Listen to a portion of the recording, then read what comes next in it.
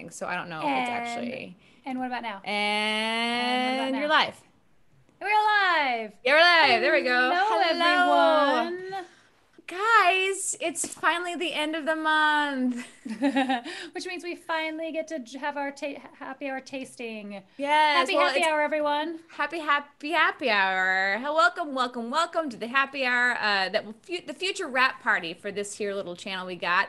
Special for you guys because you are what makes this show possible. So party with us.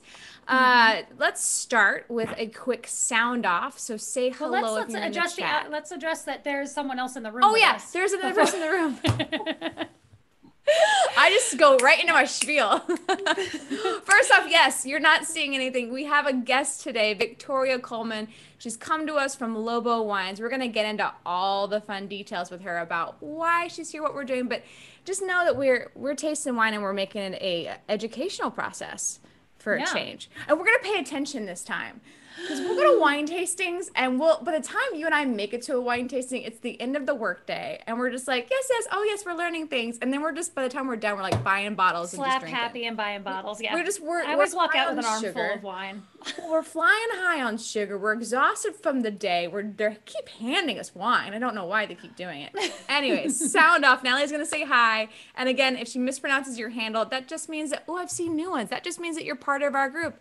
I see a new name in there. Go for it, Natalie. Okay, I had to scroll up because we took too long. All right, I'm just going to start right here. Hi, Alex B. Hi, Rusty Squid. Hello, Kamikaze Steve.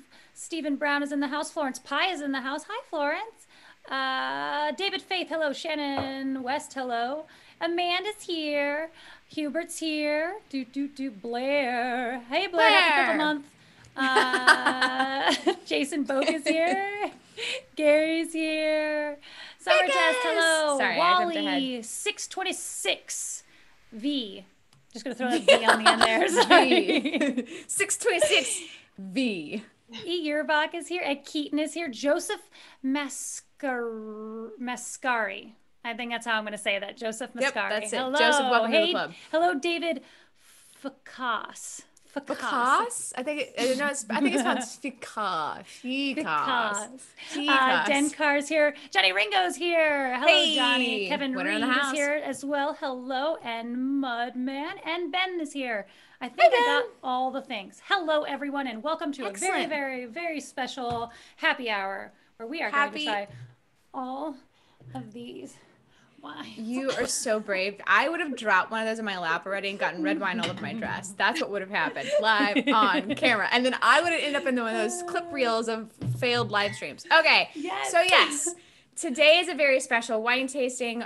We have been sent these amazing bottles from Lobo, from Wulff Vineyards, and we're going to try them. And Victoria is here, and she's going to lead us in a virtual wine tasting. Before we get started, I would love to know if any of you guys managed to get your hands on this as well, because knowing who else is playing along would be really, really fun. Or what are you drinking? Because that's also, it's very important to me to know what you're drinking. I'm just that nosy. All right, so Victoria, I'm going to turn over to you real quick. Victoria, welcome to our happy hour, the least professional live stream on the internet. It's true. Why don't you tell us a little bit about yourself real quick before we get rolling? Yeah, so I'm a Seattle native, and I've been in Napa for just over 20 years. And I was studying computer science when I moved from Seattle, and I got a job at Stag's Leap Wine Cellar, so that's where I cut my teeth on wine. Okay. Some of the best. Oh, okay. Yeah. And I had the opportunity to work as a production assistant to the winemaker, and that's I shifted into viticulture and enology, did my degree at UC Davis, and had been making wine for, this will probably be my 16th vintage, but my 13th going in for Lobo. Oh, wow. So Lobo Wines, they began producing in 2007, the Pinot Noir, and it's owned by Randy and Chris Wulff. They're Bay Area, pretty much natives, are from Stockton originally. And my family's they've got, Stockton.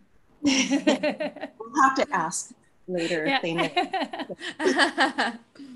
So They've got two properties, one which they live on Atlas Peak, and we do a Cabernet from that property. And then we have the vineyard that's Valley Floor, which is North Napa. And that's where all the other wines, we do about 7 wines, 2,000 case production.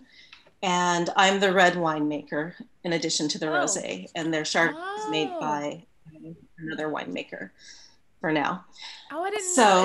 Is that a common thing for one person to do the reds and one person to do the whites? No, I don't think so, but that's how it started. They actually had someone else doing the Pinot, and I started with them doing Cabernet, and then I took over the Pinot in 2013. So 2008 was my first vintage with them. And now we have Merlot, 2 Cabs, Syrah blend, crazy. Well, and then you also had your last Cabernet was on the cover of, so that's your Cabernet then. Right. On the cover of Decanter magazine. How lucky was that? Yeah. Well, That's lucky. I think awesome. it's part of a like prestige. Like, I don't think it's luck that lands you on the cover of Decanter, but I was at home in Seattle with family, and a friend of mine sent me like a screenshot on Instagram of so I wake up in the morning, I'm like, what? Because that bottle you just showed, it's hard to see kind of the label, the Napa Cab. And so I was like, what is that? And then I like, you pay for this promotion. But no, it was very nice to land that score. It was 96 with a couple other wines, but Lobo came alphabetically, so we're at the top. Wow, congratulations. That's congrats. Awesome. That's amazing. That's so cool. And then we got in touch with Lobo Wine because our friend David Fickus, whose name I was just making fun of, not making fun, I was making fun of myself. And anyway, put us in touch because it's a family friend. I don't really know what I think the daughter, is there a daughter or sister involved something? I know the daughter's friends. Their daughter-in-law is connected. Oh, okay. It's kind of about in that sense.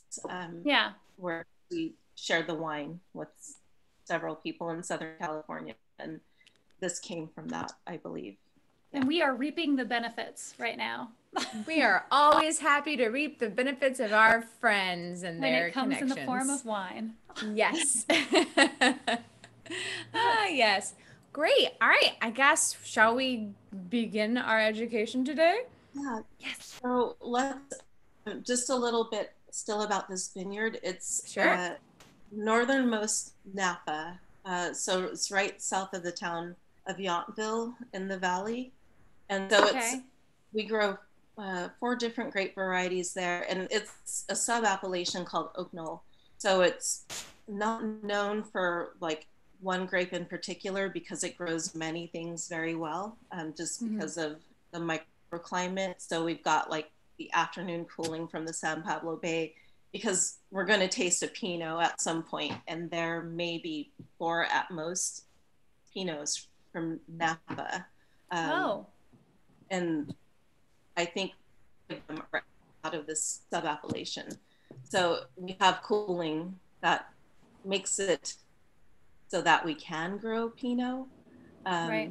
And we can also, like with Cabernets and Syrahs, because it's not as warm as north of here, St. Helena or Oakville, Rutherford, Calistoga, we can allow for longer hang time for optimum ripening, so we get really good flavors and not too hot of weather patterns. So that's where this vineyard's located for the first wine, which is the Rosé 2019. And so this project, I'm so know. excited for you. Yes, I'm so excited about Rosé. This is one of my favorite ones. You guys want to see? I mean, it's harder to see because our backgrounds are going to take it out of focus. But we got this put it on my clothes. Yeah. It's this beautiful color. Rosé of Pinot Noir. Color. And it kind of came about because I'm not a fan of rosé necessarily. And so a lot of the rosés that are made here, they tend to be maybe left with residual sugar or higher riper when the fruit is picked, so the alcohols are a little bit higher. So for me, they're not always very well balanced. And so what happened was I just took some juice from the actual red wine of Pinot, just as an experiment, and diluted it, with water to get lower sugars, and probably add a little acid, and made 15 cases. And Randy and Chris had gone to Provence like the year before. And so when I showed them the wine, they were like, "You're going to do this again next year." So now we actually dedicate grapes, Pinot Noir, to this wine, and we do whole cluster pressing, and we pick very early, so we have low sugars, so we have low alcohols. The flavors, the good acidity, the bright acidity. Most of the wines have, all the wines actually have great acidity. But so I just started making this wine for sale commercially in 2016, I believe. 15 was just like an experiment in the cellar that they didn't know until it went to the bottle. I was like, and it's been a hit. Like, so you're going to continue? Because it's different. I was saying, like, the color is just, you don't have many that are very pale in color. So I don't add back if I don't have to try to adjust the color. It can lose color for the 6 months that we're aging. So it's, short aging in barrel and stainless steel. But so it's my favorite wine to drink. I got 2 cases at bottling and like blew through it right away. And I have a wine fridge, and that's all I put into it. And then I just like cracked. Now we started last year with the twist cap, the screw cap. So now it's even more easy, to get. And there's nothing slowing you down. Slowing you down. All right, I'm gonna crack this bottle open and pour a little bit. Oh, it smells delicious. Just a wee bit in there. Okay, so let's teach us professional wine tasting. Like, I'm smelling it really deep in there. I've seen sideways. I have not seen sideways. What? I'm gonna go over here now. Yeah, I'm gonna get in trouble. I know. So when you smell it, when you first smell it, before you swirl it, it's more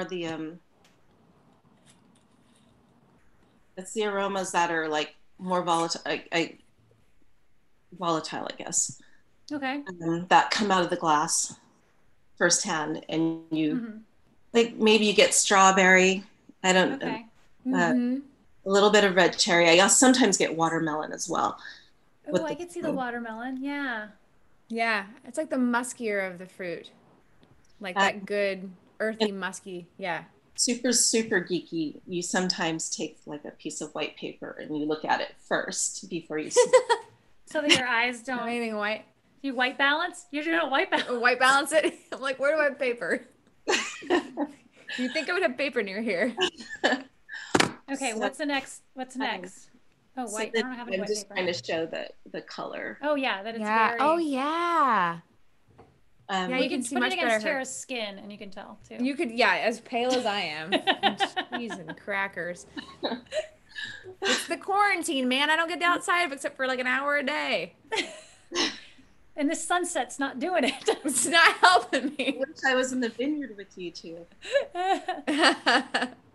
So you swirl it to force out those that are the aromas that you wouldn't otherwise smell unless you pour them out. I was to say, it's a very different smell after swirling it.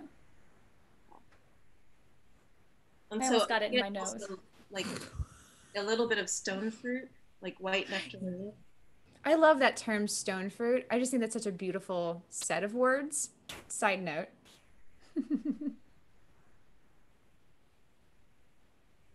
So go ahead and taste it.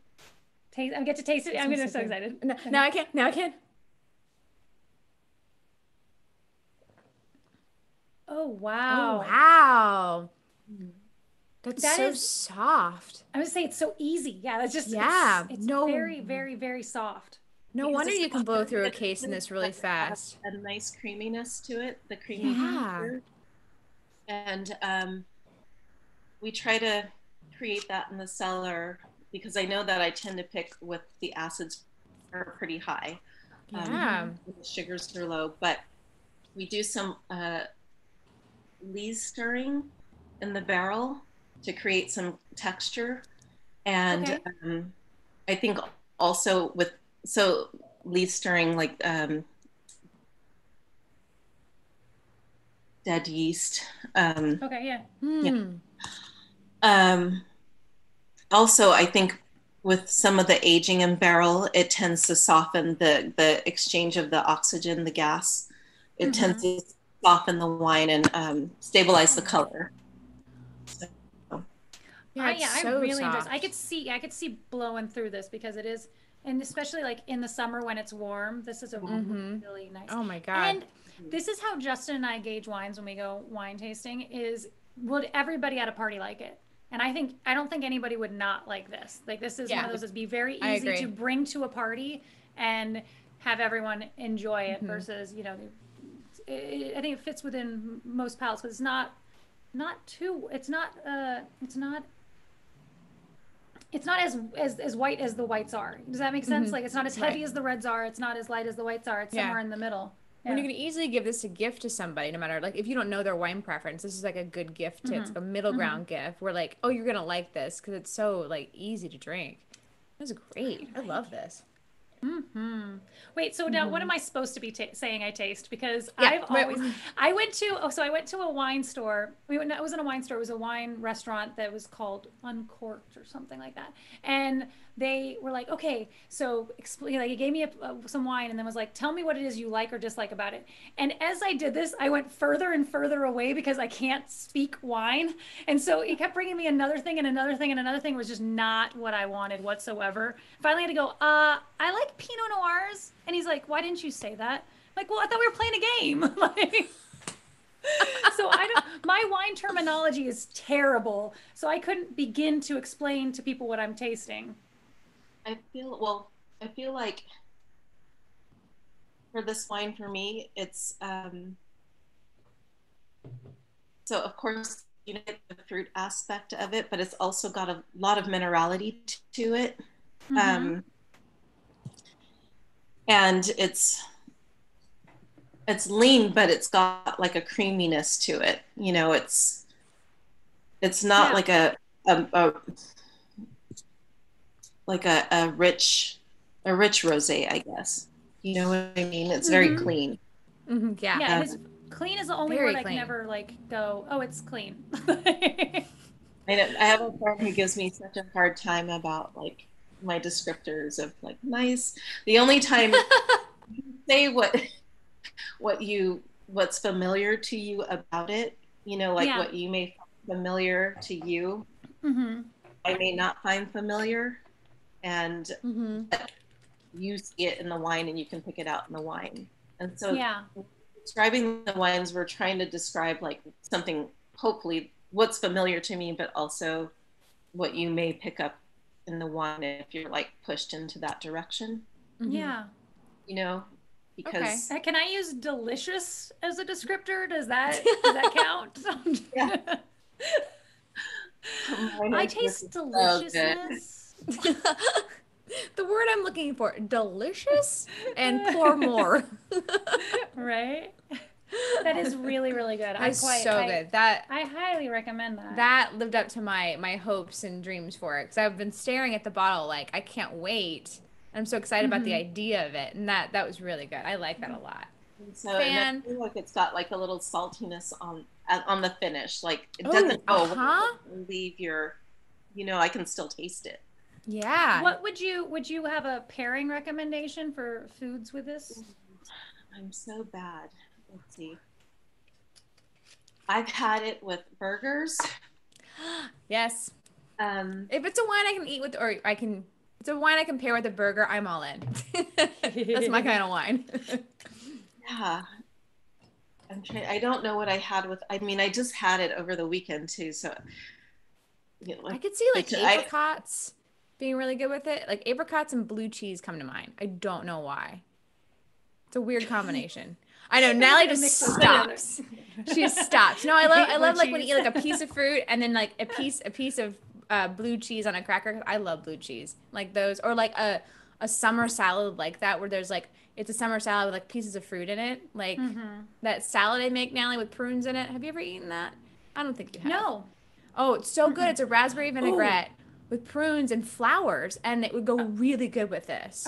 Justin makes a good summer salad. It's raspberry vinaigrette with steak and I think strawberries in there that this would be I think amazing with. Yeah. That would go really well with this. I love it. Really, Lobo always asks when we do our tastings together, and one of my main staples is potato chips. And so I'm always like, everything goes with salt, I feel like. Yes.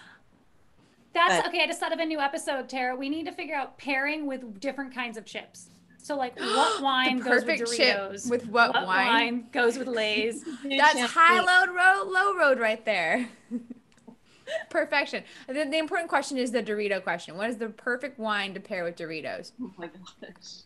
Yeah. Oh God. Yeah. I don't know. I have a feeling you're going to say it's going to, I have a feeling it's going to be a Pinot Noir for you. No, God, that sounds terrible together. Chardonnay? Maybe.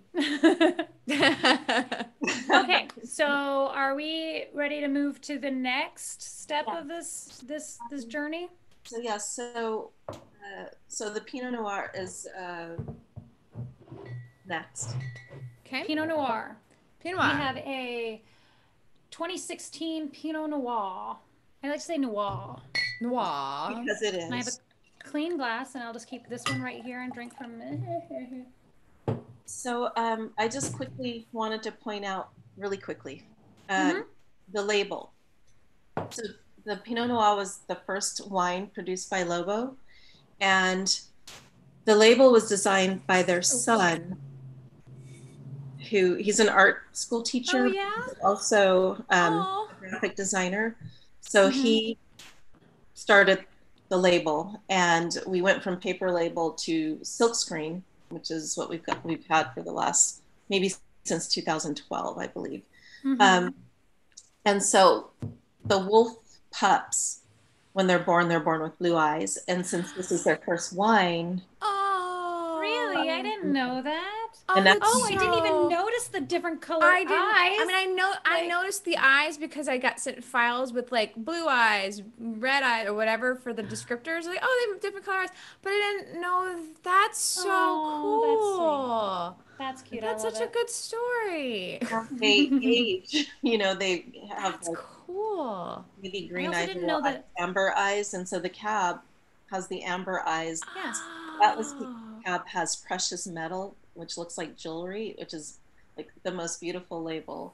I do have a bottle here. I'll show it to you after we get through this. Yeah. We'll show you guys side by side too. That's really cool. I love thoughtful details like that. And that's neat. Cabernet started, I think, with yellow and then moved to the precious metal as well. So, and I think fun. Like Merlot, that has cool. Green. Yeah, that's great. I like that. That's cute. All right. So this wine I took over in 2013. I didn't want it just because I told you no one makes Pinot out of grapes from Napa. And so when they approached me, I was like, no. So they haven't fired me yet. Very happy. But we produce about between anywhere from 200 to 300 cases of this wine. Most of the grapes are sold off to Mum for their sparkling wine program. And we just select Rose to keep for our Pinot Noir. Yeah, so going into this, so this is my fourth try at it. Oh man, it smells good. It smells almost like a campfire. And wow, yeah. Yeah. Oh, I love that smell. I think with what I get when you say campfire, there's like this toasty, it's almost like toasted marshmallow. More yes. Oh yeah, a sweeter camp. Yes, it is. That's a sweeter campfire. It's not like campfire. It's mesquite or Yeah. Oh, you're right. You're so right. Oh, it is. I love that smell. Pretty sweet smell there. Yeah. Yeah. I could live in that smell. Like a candle of the smell. They should make candles of this smell. I think all wineries should also make candles And so you can have your favorite candle, your favorite wine candle. Brilliant idea. Write that down, crowd. Changing lives. Okay, now I'm swirling and then smelling again. Of course, you get like a lot of the red fruits that typically come. You get like red cherry. Yeah, definitely. There's a little bit of like forest floor, like an earthiness to this. It's more of a savory style than. I also get, when you say like that sweetness, it's like hard candy as well. Oh, I love that. I love that smell. Forest floor. Anytime there's forest floor on the descriptor, I'm like, yep, give me that wine. I want that wine. Anytime there's what That's on mine. the descriptor? Forest floor. I always see that. Like, is. she just said it. Your earbud fell out, so you didn't hear it. You missed it because literally you couldn't hear. No, but like, we've gone to wine tastings before where forest floor has been like in the description of the wine. I'm always like, yep, that's for me. Give me that wine, whatever that is. Give me gamey meat and give me forest floor wine. For whatever reason, my right earbud's not working, and that's the one that fits well. I don't know, technology. Fail sauce. All right. We'll blame the sun. Oh, it smells delicious. Okay, I'm gonna taste it. Yeah, we your earbud fell out again. We already tasted. Ooh, I like that. I mean, I'm a big Pinot Noir fan. Like that's my go-to. Pinot Noir or Malbec, but that's yums. Yeah, that's really good. Again, well, I mean, that makes sense if it's the same grapes that are going to making the rosé, that it is also like easy on the palate. Like it's just it's again a soft, easy, smooth drink. And everything. So as far as like going through and tasting this wine, you get the red fruit that's in it, but you also get like orange zest to it. There's like a little spicy note as well. There's a little spice, yeah. And I think I like spice in my Pinot Noir. I don't like my Pinot Noirs to be too fruity. Like a lot of times there's like this really heavy fruits. Yeah, like I feel like I always feel like that's covering up bad grape or something. Like it just feels not good to me. I don't know. But like when it's like the spice I'm sorry, I missed that. What was that? No, it is too much sometimes. Like the fruit, just like when it gets too jammy or too sweet. I don't enjoy sweet that much. Right. I want sweet. I want to actually eat a cake, for me. Right. And so jam is a good word for it, though, because that's what it is. Like I've had some, like the Pinot Noir that I made the wine milkshakes with, which is a thing that we did. Which actually is good. We'll talk about that in a minute. By the way, and I actually have a very serious question, but continue. But the Pinot Noir I used for that, when I went to drink it afterwards, it was so sweet. I mean, it was a dessert wine at that point. And I was just like, "What? This is not what I want in a Pinot." Like, anyway. Yeah. David Faith asked the very serious question of Victoria: which wine goes best with Oscar Mayer wieners? I think that's a very important question to ask in our current situation. I could drink this with a hot dog. I think this. Heck yes. But I think it would go with. Yeah, I would. It would definitely elevate the hot dog situation. Can you picture it now, Natalie? The Dodgers are playing, but we're not allowed to go. We are making our own at-home Dodger-style dogs, but we get to elevate from the usual stadium snacks and drinks and have this as our instead of beer. Okay, my roadblock. Yeah, what do you mean instead of beer? I drink wine at the stadium. But or margaritas. There's one of the two. I drink wine or margaritas. Okay, margarita. But my roadblock with the Pinot Noir and the hot dog is mustard. I don't know if mustard and Pinot Noir. Who doesn't put mustard on their hot dog? This one time you're going with the ketchup dog, because I think that pairs better with a red wine. No, this is good. I really do enjoy this. This is great. Okay. I'm gonna drink this entire bottle. I'm skipping cab.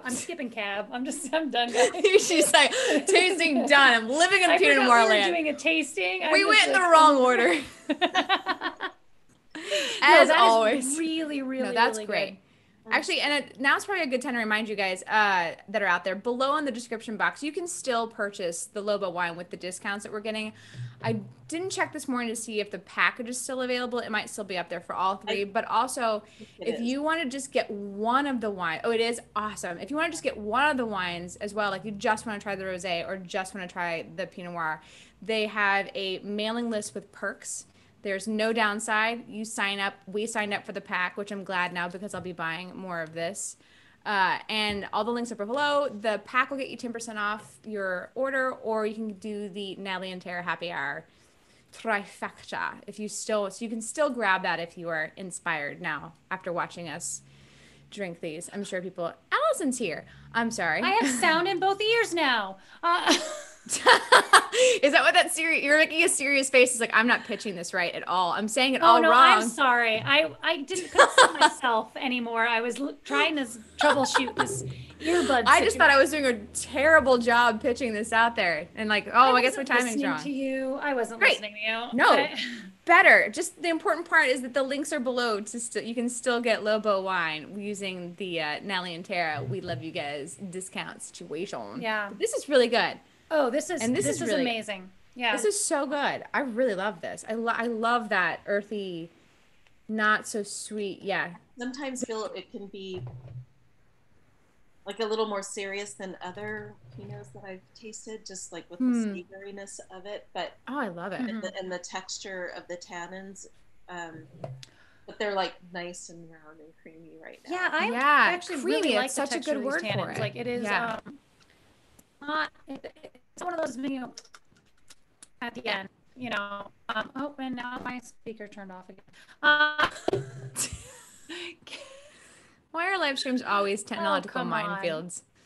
I can't hear anything again. You guys talk about. You can't hear us? Okay. No, this is really good. I love that softer, earthier flavor to it. And I think I'm starting to realize I like the less sweet. Like I can do a glass of a jammy wine and be like, that's great and jammy, but like these are where I get in trouble because I'm like, oh, I could drink the whole bottle of this by myself very easily because it's just so smooth and easy. I was just having that conversation with a friend of mine, and he was just like sometimes you crave like that jammy style, that big jammy bomb alcohol. Well, I shouldn't. That's a bad description. He didn't describe it that way.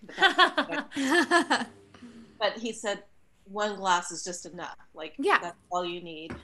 And like this is something you can continue to sip on. Yeah, it's like a Guinness. I can only drink half of a Guinness. It's just so much. But like a lighter, like a Shiner Bock for me, I can drink a whole Shiner. And then again, that's where I'm done because it's beer. But that's my analogy for this. For the beer drinkers out there. So we'll move into the cap. Great. Okay. Oh, I'm gonna get really close to the mic so you guys can hear this. This Lobo Cabernet 2016. Show you guys the. This is not the same one that was on Decanter's cover, but this is the next season. Right. You don't call it season? Do you call it season? The next vintage. Next vintage. Got it. That is dark. Ooh, it is. Oh, my glass is not pretty. I should have buffed it. You can't tell. No. Oh, good. My glasses are immaculate. Well, it looks interesting with the light on it, and the top part has disappeared. Yeah. You got the wine. That's the most important. That's all that matters, right from here down. Ooh, okay, smelling it before I swirl. Smell that. Oh, I want to live in there. Like, I want to be. I want to be Alice who who's in the bottle when she's gonna go through the door's mouth. Like I just want to sit in it and marinate. Back to my candle or your candle idea. Back to this candle. That is a great smell. That's actually. I mean, honestly, that might even be a perfume. Like not even just a candle. Yeah. Oh yeah. That is a beautiful smell. What's happening here? What am I describing here? Can I say leather? Am I allowed to say leather? I know that's one of those things that people say. What's the word you get? But for me, like just the fruit that comes out of it, you get a lot of the blueberry and blackberry. Mm-hmm. Oh, blueberry! Yeah, that's it.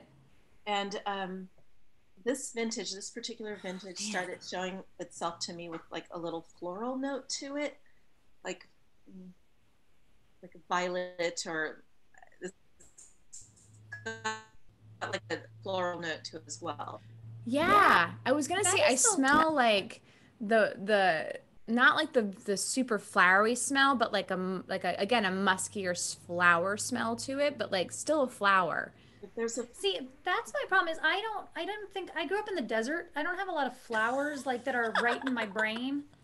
So like Yeah, you honeysuckle, I know what that one smells like, but like and that's honestly, it. I You don't can have never go. magnolias. No, yeah. You say it's like you use words you know. I don't understand flowers. Our flowers do not smell. It's the desert. Right? this Oh, I wine, smell cactus. so this wine, it's 100% Cabernet Sauvignon, so it's not a blend of any sort. Okay. And so this is actually the first wine I began making for Lobo. And Okay. we started out, we're still fairly low in production for this. Maybe this vintage might have been 175 cases, where we started out as making like 100 cases. And going forward, we've probably like stepped it up quite a bit as far as the production goes. But it's single vineyard. So when I'm making harvest decisions, I'm all about mouthfeel and taste and flavors. I try to ignore like numbers, like as far as like how sweet. I like to pay attention so that I don't get too ripe, but I'm picking mainly by flavors. And I usually pick before I get to the point of worried about like how high the sugars are. Okay. But also by texture. And so I find a lot of the wines that Lobo does produce, they tend to be on the softer side of things, because I'm always looking for like soft tannins when I'm out in the vineyard and tasting, chewing on the skins, and trying to pick when it's not gummy or dry or papery, but when the skins just kind of melt in your mouth. I don't know if you've had grapes in the vineyard like at that time, but before they're actually like ripe, they're sweet. You get the sweet and the acid, but you want it to be like a complete, like flavor, the sweetness, the acid, just like where you don't really see the difference, but where it all comes together, and where the texture is just, you're not like, Not chewing on it. Yeah. I don't know why I didn't realize that you guys actually went out in the field and like ate the actual grapes, but I'm fascinated by the fact like you're like, this one's gonna be a good one, not this. I didn't realize that. That's so cool. That you would taste the grapes before you made. I don't know why it didn't occur to me that I would just like, just put them in a bucket and smush them with your feet. Like that's my knowledge. I don't know. Do that, but if they're good, they'll go out and taste. And oh, that's Yeah, awesome. wow. I actually have a good question here. Shannon West asked, does the shape of the wine bottle matter? Which well, I would love to know that. So the shape that you showed. Taste it.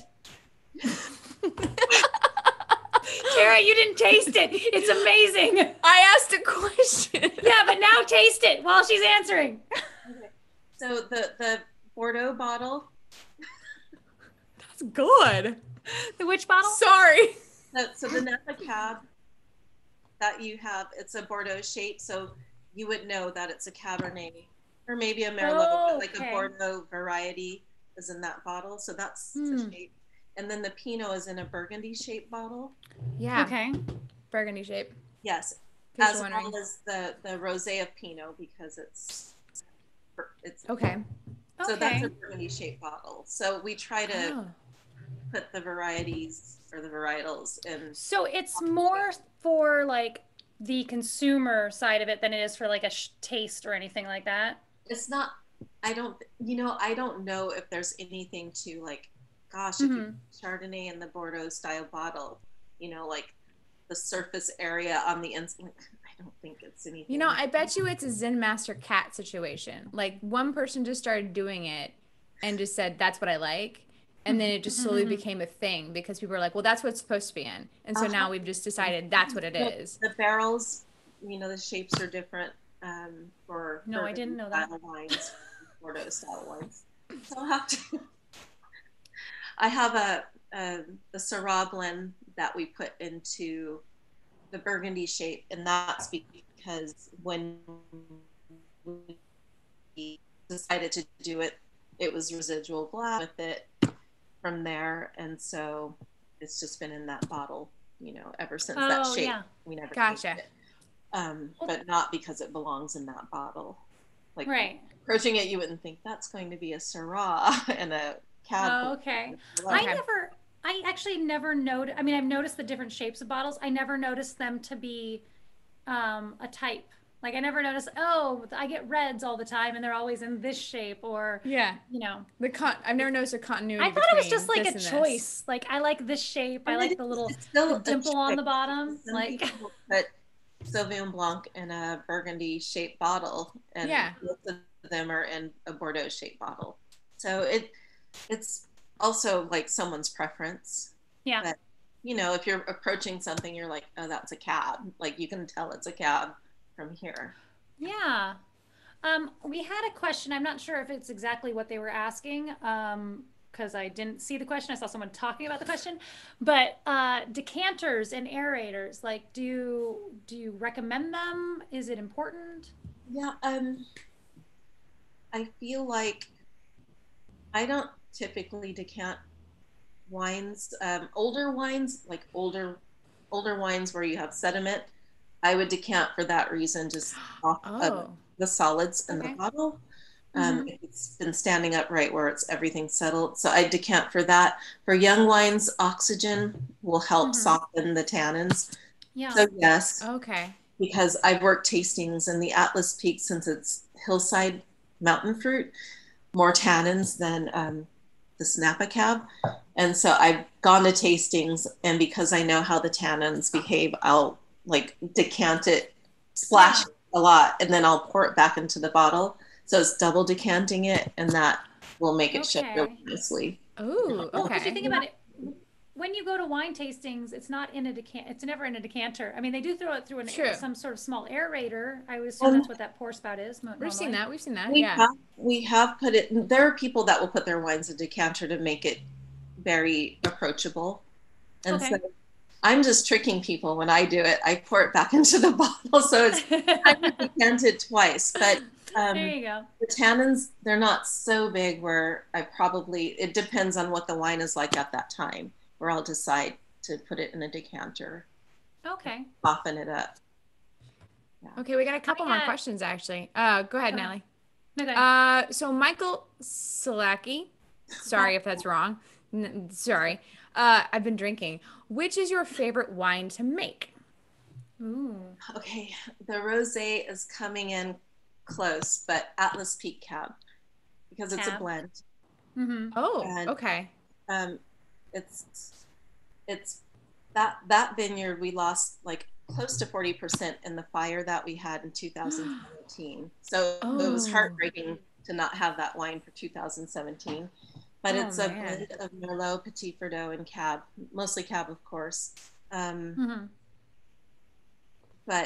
I don't know. The way that vineyard expresses from where it comes, like that wine just drives me crazy. It's like you just think about it. It just drives me crazy. Oh, wow. I love it. It's such an interesting thing to like hear. I mean, it's like an artist at that point in time with like, I don't garden even, so like the idea of like I'm gonna grow these grapes and then they're gonna do this thing for me and turn into this magical thing. I don't cook and I don't garden, so those two things like and the reason I don't garden. I'm on neither side of this production. And the reason I don't cook is because I feel like it's an art, and I'm terrified of the idea of someone else evaluating that art. I know this is really weird for someone who has a YouTube channel and all that, but so I can't imagine. We're being evaluated every day. Oh yeah, I can't imagine the amount, that same artistic drive going into that. I think that vineyard. I think it started out. There's no soil. It's like so rocky. It's all rock. And so when it was first planted, they planted the vines closely together, and on a rootstock that couldn't search for water, so they struggled for a long time. Wow, interesting. And then we put in a second planting, like with more Cabernet, and then we put it onto the right rootstock so that it could search for the water through the rocks. And interesting. That's cool. That's really interesting. and Shannon asks, that's does a little some, harder part, so it's a struggle there. Yeah. yeah. We have a question. Does some wine do better in darker, lighter colored glass bottles? Which wine tends to be in which colored bottles? Kind of like how milk, you're supposed to put milk in a, like it does better when it's in a cardboard container because of the So UV does lights. hydrogen peroxide. Yes. Cool words. Cool words. There are light reactions. Yeah. So I would put everything in a dark bottle if I could, just to protect it. Okay. Having a reaction. But a lot of people like to show like the color, like for instance, the rosé. Right. You want people to be able to see this. Yeah. And so that's the only reason why it's like in that color bottle. But mostly it's just to show the color. Yeah. But I don't think there's a benefit to other than like that attraction of being clear glass. Interesting. Is there an official definition for rosé? I saw that question, but I don't remember who asked it. Sorry, question asker. Well, there are two. Well, the only thing that comes to mind, like just with this question, is a lot of one way of producing wine is people will pick their grapes for their, say, like for this Pinot. And then, like I told you when I first started the project, just to see if I could produce something I would like to drink, they take some of that juice off, and it has sometimes too much color because it's been in contact with the skins. So that's like bleeding the juice from, from your tank that's been in contact with the skins, and it's called saignée. So that's that version. But the true version is where you actually have grapes that you would press. So it wouldn't be, it'd just be in the press, and you're extracting the juice from the skins at that time. So you've got that version, which is like where you're planning to make rosé and you're dedicating it as, instead of harvesting for your Pinot and then having your rosé maybe be an afterthought, Oh, okay. And then you have to adjust that juice because really the juice is meant for red wine. Just like lower acid, higher sugars. So you have to, and some people don't even adjust the juice. You have high alcohols in your rosé. So that's the only thing that comes to mind. Wow. I think what the general consensus is, and I haven't read the chat, I'm just guessing, is that we need to come to the vineyard and learn how to make wine. Someone there, it rolled through about we've been wanting to grape stomping in the worst way, mostly because I Love Lucy so much, but it's been on our wish list for years now, right? And we were gonna do it this season. Oh yeah, but this season was gonna happen. Like they do have one in Santa Barbara that they do a grape stomp festival that we were hoping to attend, but I was all down to wear the exact costume. Well, to like do some cosplay. I was thinking full cosplay, Lucille Ball, where you pull the dress up and tuck it into your belt with the hat thing, the scarf. I was all in, but so it goes. Okay. We've kept you guys longer than expected. Oh, I'm sorry. Go ahead. A really quick one question. Go for it. Do they? Is the vineyard? Is there a tasting room there? There's a tasting room at where we make the wine at the caves. So there's a tasting room there. Lobo, they sometimes host, I shouldn't put that out there. I'm probably and if they're watching, they're like, why are you saying this? I don't think they would mind hosting their property, but they've got such a beautiful property, like even more so. We have a beautiful view at the caves. And we're almost finished with the other side where we have a formal tasting room. It'll be incredible, but their property where the vineyard is like amazing. So so at the very least, Tara, we can road trip to the tasting room. I was gonna say, the very least, we were gonna go to Napa Valley and pay a visit, because now I have to see this in person, because the pictures are gorgeous. If you haven't gone to their website yet, please go. Their link is below. Go look at their site. It's beautiful. This picture is them. We didn't just grab this off the internet. This is from them. This is where I am in my mind. In my In my mind, this is where I'm traveling at right with your mouth again, Tara. Basically, listen, I'm not going to continue because I'm just getting in trouble. Yes, thank you so much for joining us, Victoria. This was amazing, and thank you, Lobo Wines. Whoa! What was it? I like that both of us panicked. I thought for sure I did something wrong. That was amazing. Oh my goodness. Thank you so much for joining us, Victoria. Again, if you want to grab some of the Lobo wines with the discount, links are below. They're still letting us do that. If you tried the wines with us, please let us know because I want to know what you guys thought because you're not wrong. This cab's incredible. That was show stopping. This cab is amazing. If you're gonna get one of these, first thing I'll say, this is kind of interesting. First thing I'll say is if you are a solid cab or a solid Pinot Noir as your normal, then get one of those. But if you are a wine all over the place, try this. This is delish. This is a good life for me. It's a good look. Really good. I look good like this. Yeah, it was amazing. Yeah. Thank you, Victoria. Thank you so much for your time. We really appreciate you walking us through these. Yeah, it's better. It's better than us being like, this vodka's vodka. All right, cocktail time. Actually, I learned some things. I might retain some knowledge this time because I'm still very sober at this moment, unlike normally from our wine tastings. All right, Victoria, thank you so much for your time. We're gonna send you off on the rest of your day. We appreciate you joining us. Guys, don't go anywhere. We're gonna stay and continue to drink, and this is where the wrap party starts. Bye, Victoria. Bye, Victoria. Thank you. Bye. Thank you so much. Awesome sauce. I learned some. Okay. I paid attention. I didn't learn anything. No. I paid attention. One thing I did learn was the swirling thing. So you smelling it the first time and then swirling it more. I think I probably always just started swirling. Like I didn't smell that first, or maybe I don't know. I don't think I smelt on the same on either side. I'm sure I didn't smell twice. Oh, look, my green screen is it revealing things? No, that's your bottle. Oh no, it's the bottle. It's the bottle. I thought I was fighting with the green screen before we started because I couldn't quite get it to cover. You see my hallway. let's do this magic trick again. Okay, that was cool. I love the wine tasting aspect of today. I wasn't sure how it was going to go, but that was so fun. And well, it's really scary because what if it's not good? Yeah. Woo. But it's all delicious. These were amazing. And guys, I'm allergic to cab, so and you're gonna keep drinking it. Yeah, that's 20. No, I was almost at my 23andMe said I was allergic to cab. Oh, no, that's correct. No, you're the hair follicle, the hair test. Our hair follicle test, our food sensitivity test said I was allergic to cab. Yeah.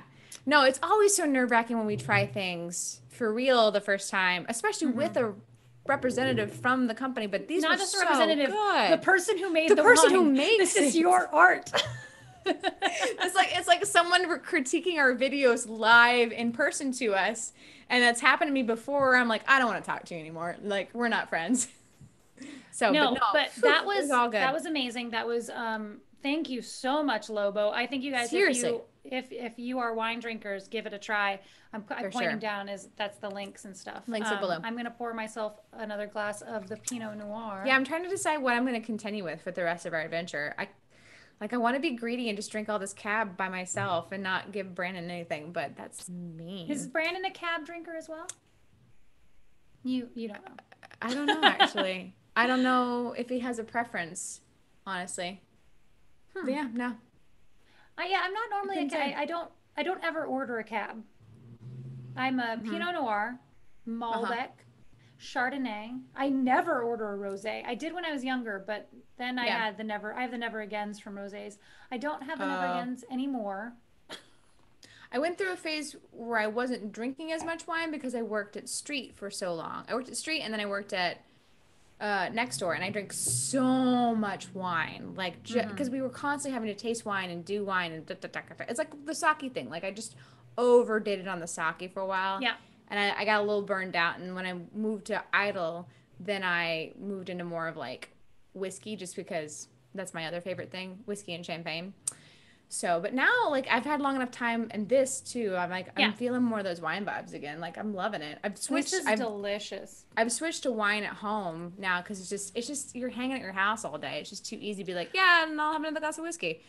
So at least my thing has been the reason I know that I haven't gotten COVID yet is because unless there's another symptom is that I have not had no sense of smell or taste. Mine has been heightened the entire time we've been here, which is very. I mean, I just imagine it's less smog, so that's probably it. Oh yeah, something along those lines. But like, there's been we've bought a couple wines here that we've had while we were in LA, and the Utah version of them I can't drink. Really? Yeah, I have to go. I can't. It's just the smell is so strong that I can't get over how fruit. That's what I was talking about. That fruit, like their jam. And I'm like, I want a Pinot Noir. I don't want this. Oh, that's so I didn't want to go to Knott's Berry Farm and buy jelly. I wanted to drink. Right. I wanted to drink alcohol. Yeah, no, I get that. I don't have a very I don't have a sweet tooth. Like I like dessert, but I don't like everything to be dessert. Like because I've been working on not eating as much sugar and like eating sugar when it's time for sugar. Now my palate is like no, this is time for booze. When it's time for sugar? Like dessert. There's like a time for sugar? Yeah, well, like dessert. Like I'd rather I don't want sugar in my ketchup. I'd rather have it in my chocolate cake. Oh. You know what I'm saying? Like I don't if you add up all the sugar you have in a day, you know, like, well, I didn't really need, like, I have this, like, I tried, like, a low sugar ketchup. I was like, oh, I actually like it the same. And it doesn't have alcohol sugar. It just doesn't have sugar in it. See, I don't want dessert ever. Like, I very, very rarely want dessert. I wake up in the morning and want a bar of chocolate. That's true. You're a breakfast sugar person. I wake up, I will take a piece of cake. Like, do you want cake now? No, but I want cake later, so yes. So I will take that cake and I will put it in the fridge, and then I will have it for breakfast. And I do every once in a while want, like, if Justin and I are out to dinner and he is in like dessert mode, I will have another glass of wine as dessert. And sometimes I will switch to something that is sweeter. Like I really like, and not too sweet though. Like my level of sweet is like a Gewürztraminer, which is like a dry Riesling. Like, so not Gewürztraminer. I don't know, say it however you want to say it. Close enough. Yeah. But yeah, I'm not going to a full dessert wine even. That's too much for me. I'm not a time of dayer. I'm an itemer. Like I'd rather save my sugar for like ice cream and pancakes and and together. That would be actually amazing now that I'm naming those out like that. But not, it doesn't matter when I have it. I could have that for breakfast, but I'd rather that sugar be taken up by something I'm like consciously eating and not just like, oh, it just happens to be in everything I'm eating. Like my can of beans has sugar in it. Like that makes sense. No, see, I feel like sugar She's like, no, it makes no sense. No, I feel like sugar is the same as MSG. If it makes it taste better, give it to me. Like, I don't care. I don't care that I'm also allergic to MSG and it's going to make my heart do weird things. But I want to like things. I'm dying now. No, but that's been my rationale lately because I can't tell. Well, I can tell the difference, but I don't like once you adapt to it. Like now that I've gotten used to like having less sugar in my food. Like I made the shrimp, the pickled shrimp again, which I'm so excited about having, and I have the sugar. Like I still put some in. I just put less. Yeah. Because I realize it's like salt. It does do something, but for my palate, I don't need as much now because I just don't. I'll just skip it in a lot of my recipes when I'm cooking. Yeah, our friend Bill, well, it says William Tysinger, but that's Billy T to us, is in the chat right now. Billy T. Tara knows Billy T because I call him Billy T when I talk about him. Billy T. Tara knows Billy T because I told her all about the Vegas trip. Oh, I've heard so many fun stories about the Vegas trip. I like the Vegas trip. Anyway, William is off of, that felt really weird. Bill is off of sugars entirely. Sugars, carbs, gluten. Like, I don't know. I don't even think he's eating at this point in time. I think it's actually an anorexic diet. I've done that. Not the anorexic one. I've done juice fasting, but yes. I mean, that's one of the hardest parts for me when doing the keto is that I just have such a sugar craving. I do try to right now. So when you're talking about like it's the time for sugar and it's like this is the thing I want my sugar in, I have to be very conscious of that in the morning because I do have such a sweet tooth in the morning that if I eat that candy bar, that means my coffee's not sweet enough. Like, and if I put sugar in my coffee while I'm eating my candy bar, then I put too much sugar in my coffee. Tara every once in a while has a freak out because she accidentally grabs my coffee and drinks I'm it. a freak out. I just want to. Oh God, it's like it's like spits across the room and like her head spins around. It's like really. I'm like a cat that like decides to lick something it didn't actually mean to. I'm like, oh God, no! Why did I do this? No, why did that happen? No, yeah, oh I am God, very, no. It's interesting because I love sugar, but I do not like it in my wine. I do not like a sweet wine. So yeah, I love sugar. I just, I'm just being conscious, aware of it. Ooh, something we didn't talk about during the thing. Our corks when I uncorked my wine is gorgeous. Here's why. It's covered in these little wine crystals, which I'm gonna try and show you. Look at that. Ooh, wow. Yeah. I panicked. It's a geode cork. I panicked at first and then went and did a bunch of research, like snippity snoo, because I was so scared that my house was so hot that I ruined the wine. But no, apparently that this is normal and that sometimes people equate this with value. Like this is actually like good wine, meaning that they don't do too much treatment to the wine. I don't know, but both of my reds had it. Like there's less on this one, but yeah, I freaked, especially in the Cabernet. I was so glad I didn't ruin my wine because I was gonna be very upset because I finally got to drink this wine in my stupid house. I know, and then what if you had ruined it and then you had to sit there and fake it? I would have been so upset. Oh my God! So speaking of the noise of your car, this car of your going by in your house. It's a helicopter. Yeah. Helicopter. But what's funny is Justin is listening to this downstairs, and I just realized that's what's happening. I thought he was watching TV, and I was really upset. That one, he was running the TV this entire time, and I can hear it. Two, no, I just realized that he is watching. He's watching us, and I'm hearing the playback of us. I'm going to close this door. I'm going to walk through the sunset. So you don't have to hear yourself later? Guys, Guys, look at this beautiful field, Bryn. This vineyard. I actually can't wait to go pay a visit. It looks gorgeous. No, yeah, we got to get that invite. Tara, I also have my cheese tasting platter, which I'm sure. I mean, aww. I just did this to make you jealous. Wait, where are my grapes? Cute. My grapes are missing. What happened to the grapes? Someone steal the grapes? Hi, Cash. No, I had a late lunch. I had my meatballs I made, and they are incredible. I make good meatballs. Yes. I gotta focus. I don't know why. I know. It's doing a thing. Oh, is it doing a thing? He gets upset. Yeah. Simon's having a time. Yeah, I make damn good meatballs. They are so. I did an experiment. I did two different. Like I made the same mix, and then I tried cooking them two different.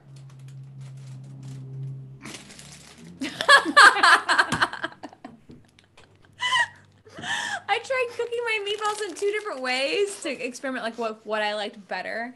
But they turned out delicious. I had no idea I was such a good cook. Thank you, Justin. Sorry, I was trying to eat that. So funny. Meat prosciutto. I don't know. This is gonna be loud. Sorry. Snack. Yeah, I didn't think to make a plate. That was a good idea. I'll have to do that next time. I actually did. Well, Justin said, "Do you want something to clear your palate?" And so we got water crackers. And you know how I feel about water crackers. But but then it became a whole joke, and I just kept buying things to make this big platter. That's funny. I love water And then crackers. I ran out of time to make my platter. Yeah. Well, I mean, that's the thing. I like threw food in my face, and it's been a whole day of running around, as usual. Oh, so speaking of running around in the show and stuff, so from here on, guys, these have been the happy hours. But we're changing the brand because that's what we do midstream, always. These from here on, what'd she say? She likes my dress.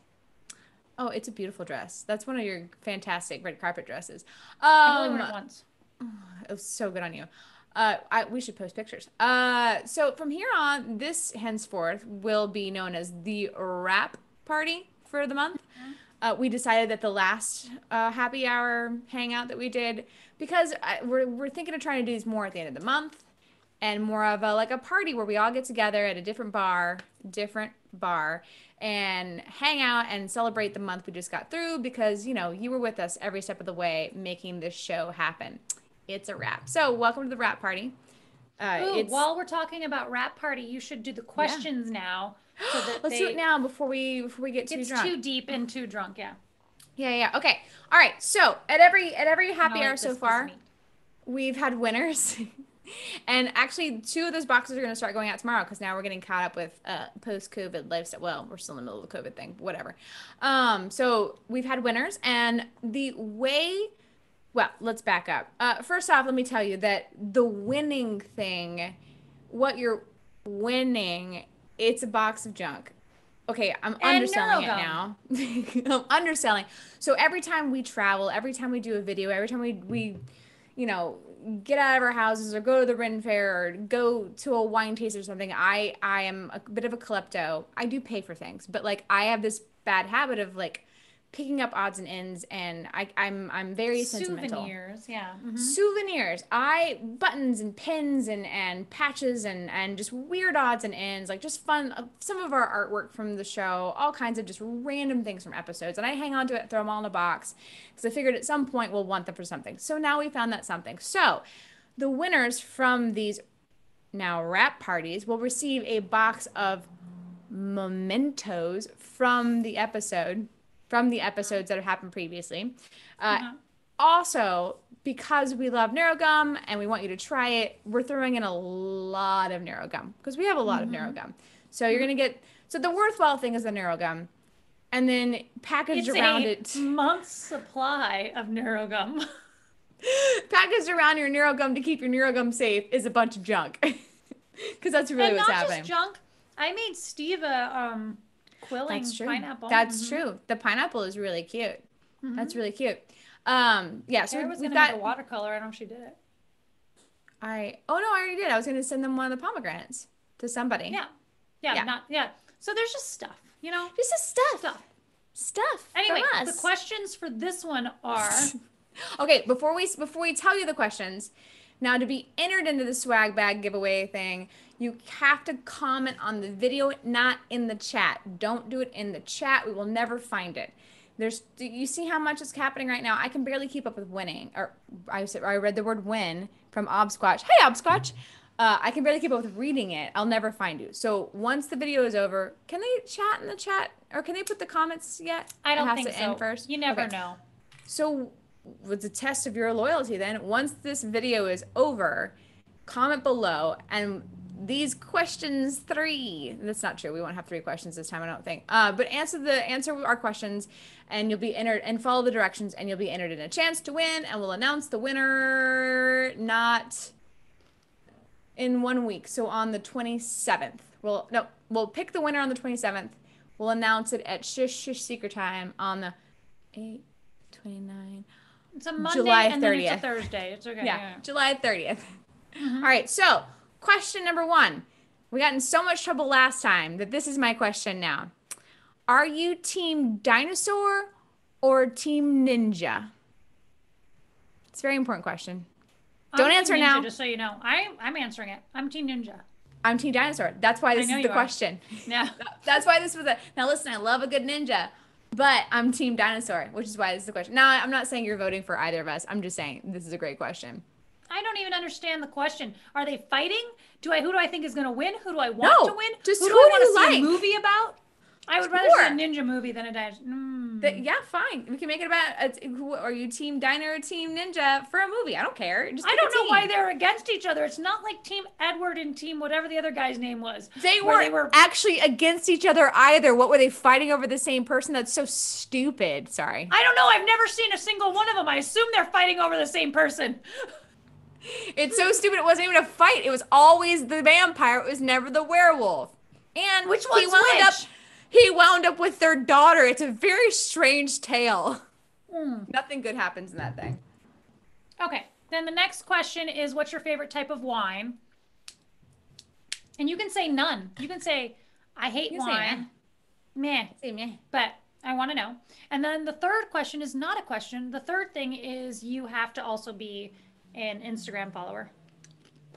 She's just doing it to make me happy. I'll Yeah, try. meanwhile, my Facebook suffers. I'm down to 903. I lost one. Uh-oh. It's because I'm posting and people hate us. Yeah, I don't post on there, and I can't Yeah, take credit or for it winning or losing. I mean, who cares about Facebook anyways? Yeah.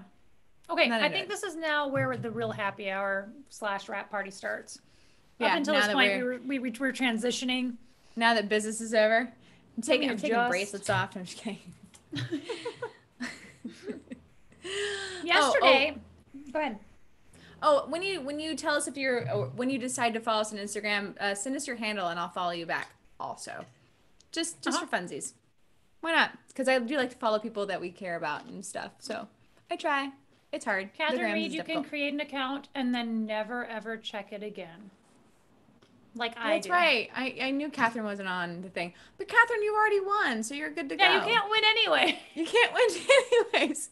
This is the perfect one for you to bow out of. Did Catherine win last month? Was that when? Uh-huh. Yeah, she's our winner. I don't know if she knows that. Catherine, you know you won last month, right? I'm catching up.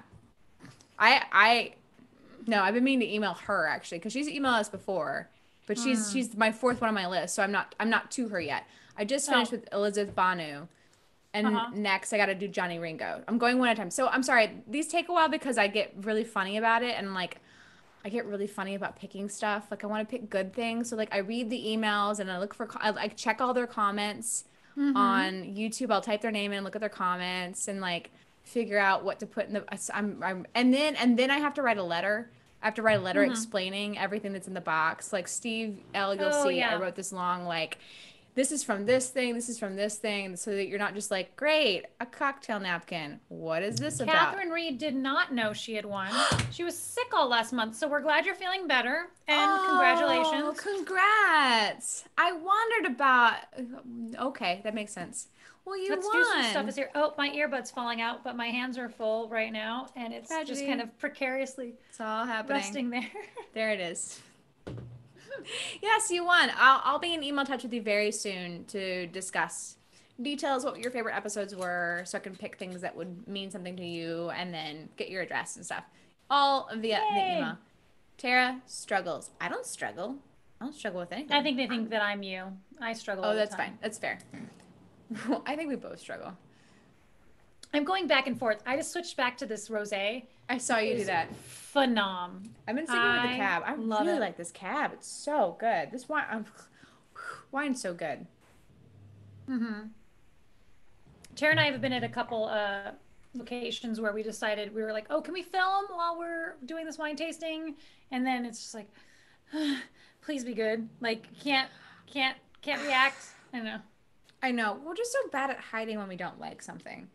Like when we try to stay positive. We try to stay positive and we try to make fun of ourselves and not the thing we're doing. So like fight like a knight. We're not going to make fun of fighting like a knight. We're going to make fun of us trying to fight like a knight. Like that's kind of our, I don't know if you've ever noticed this, but that's our comedic perspective is like never making fun of someone else's chosen lifestyle or interest or whatever, but like more like how dumb are we? Just our own chosen lifestyle, yeah. Of just being incompetent. But the one thing that is challenging is that you and I are not good at hiding when we don't like something. And whenever we try something that like people have been like, I would love for you to try this and like the juicer. I was so scared about the juicer. We should try to play poker because we do not have poker faces. No, I have such a terrible poker face. Like I get excited. I like playing. I've been working on it though. Because of like now I have two groups of people playing code names with me. I've added another group of people separate entirely from the first group. So I'm working on my poker face because you gotta like not make it. You gotta give your clues and not give an expression. Anyways, but no. Anytime that you and I try something that like we feel like I want to like this, but like what if I don't? It's always a sigh of relief. Like the juicer, I was so scared. Yeah. I was like, this is going to be, I was so worried that it was going to be a bad juicer and I would know.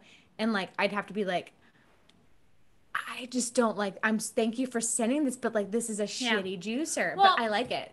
The thing is, First of all, I'm going to say that Obsquatch said that shots of hot sauce break your poker face. Uh, but also, I think we're going to be honest about those things anyway. So the problem Well, is that's our not that, code. yeah, the problem is that we're not. It's the problem is not the having to fake through it. The problem is No. what do we do once we're honest about the fact that we hate the product you just sent us? Well, and the thing is that we're not gonna. Sorry, Neither of us want to be dishonest. So like, it's super hard to like. Yeah, it's not even just like faking through it. There's a bit of that, but also like neither of us wants to lie or like fake it or like be like, I love a thing I don't love. Like Well, I'm not we don't gonna want like. to lie to we don't want to lie to you, but we're not the type to lie about those things Right. anyway. So I'm not gonna support like a diet juice drink or whatever. Like those that whole thing that was going on where girls were like, Insta girls were like, I'm so skinny because of this drink. I'm like, you know, that's not why. And like, why would never do that? Like that's not. yeah. Also, that's also gross. But it's aside the point, really. You know what I'm saying? Well, I mean, it's like when someone makes dinner for you and you're like, what did you do different last time? Because, oh, I see. You know what? I really love that other thing. The other version that you made for me. Yes. Lord.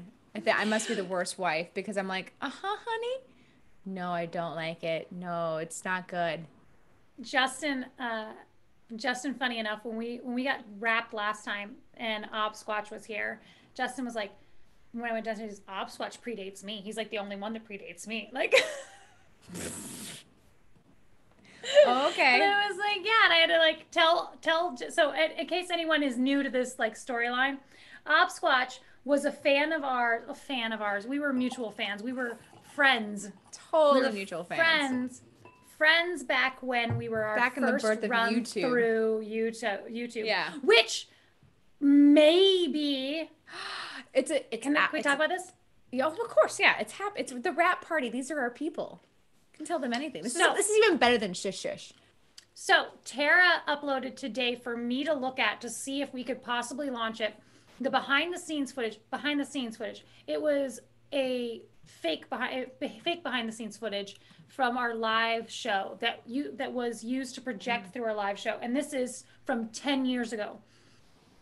Hopefully it'll be a bonus episode next month. Yeah. But we need to watch it and make sure there's nothing like the footage is terrible. Tara realized today it's not in the right shape. No. Like, it's filmed in this instead of being filmed in this, and so we're gonna have to figure out how to like put bars on the side or whatever. Also, it's not even just that. It's not even just that. Low quality. It's not even just that. It's that I didn't understand aspect ratio, and it's in the wrong aspect ratio. So like, I thought that's what that meant. I don't understand aspect ratio. No. It's not just that it's this. It's that this is making us thinner.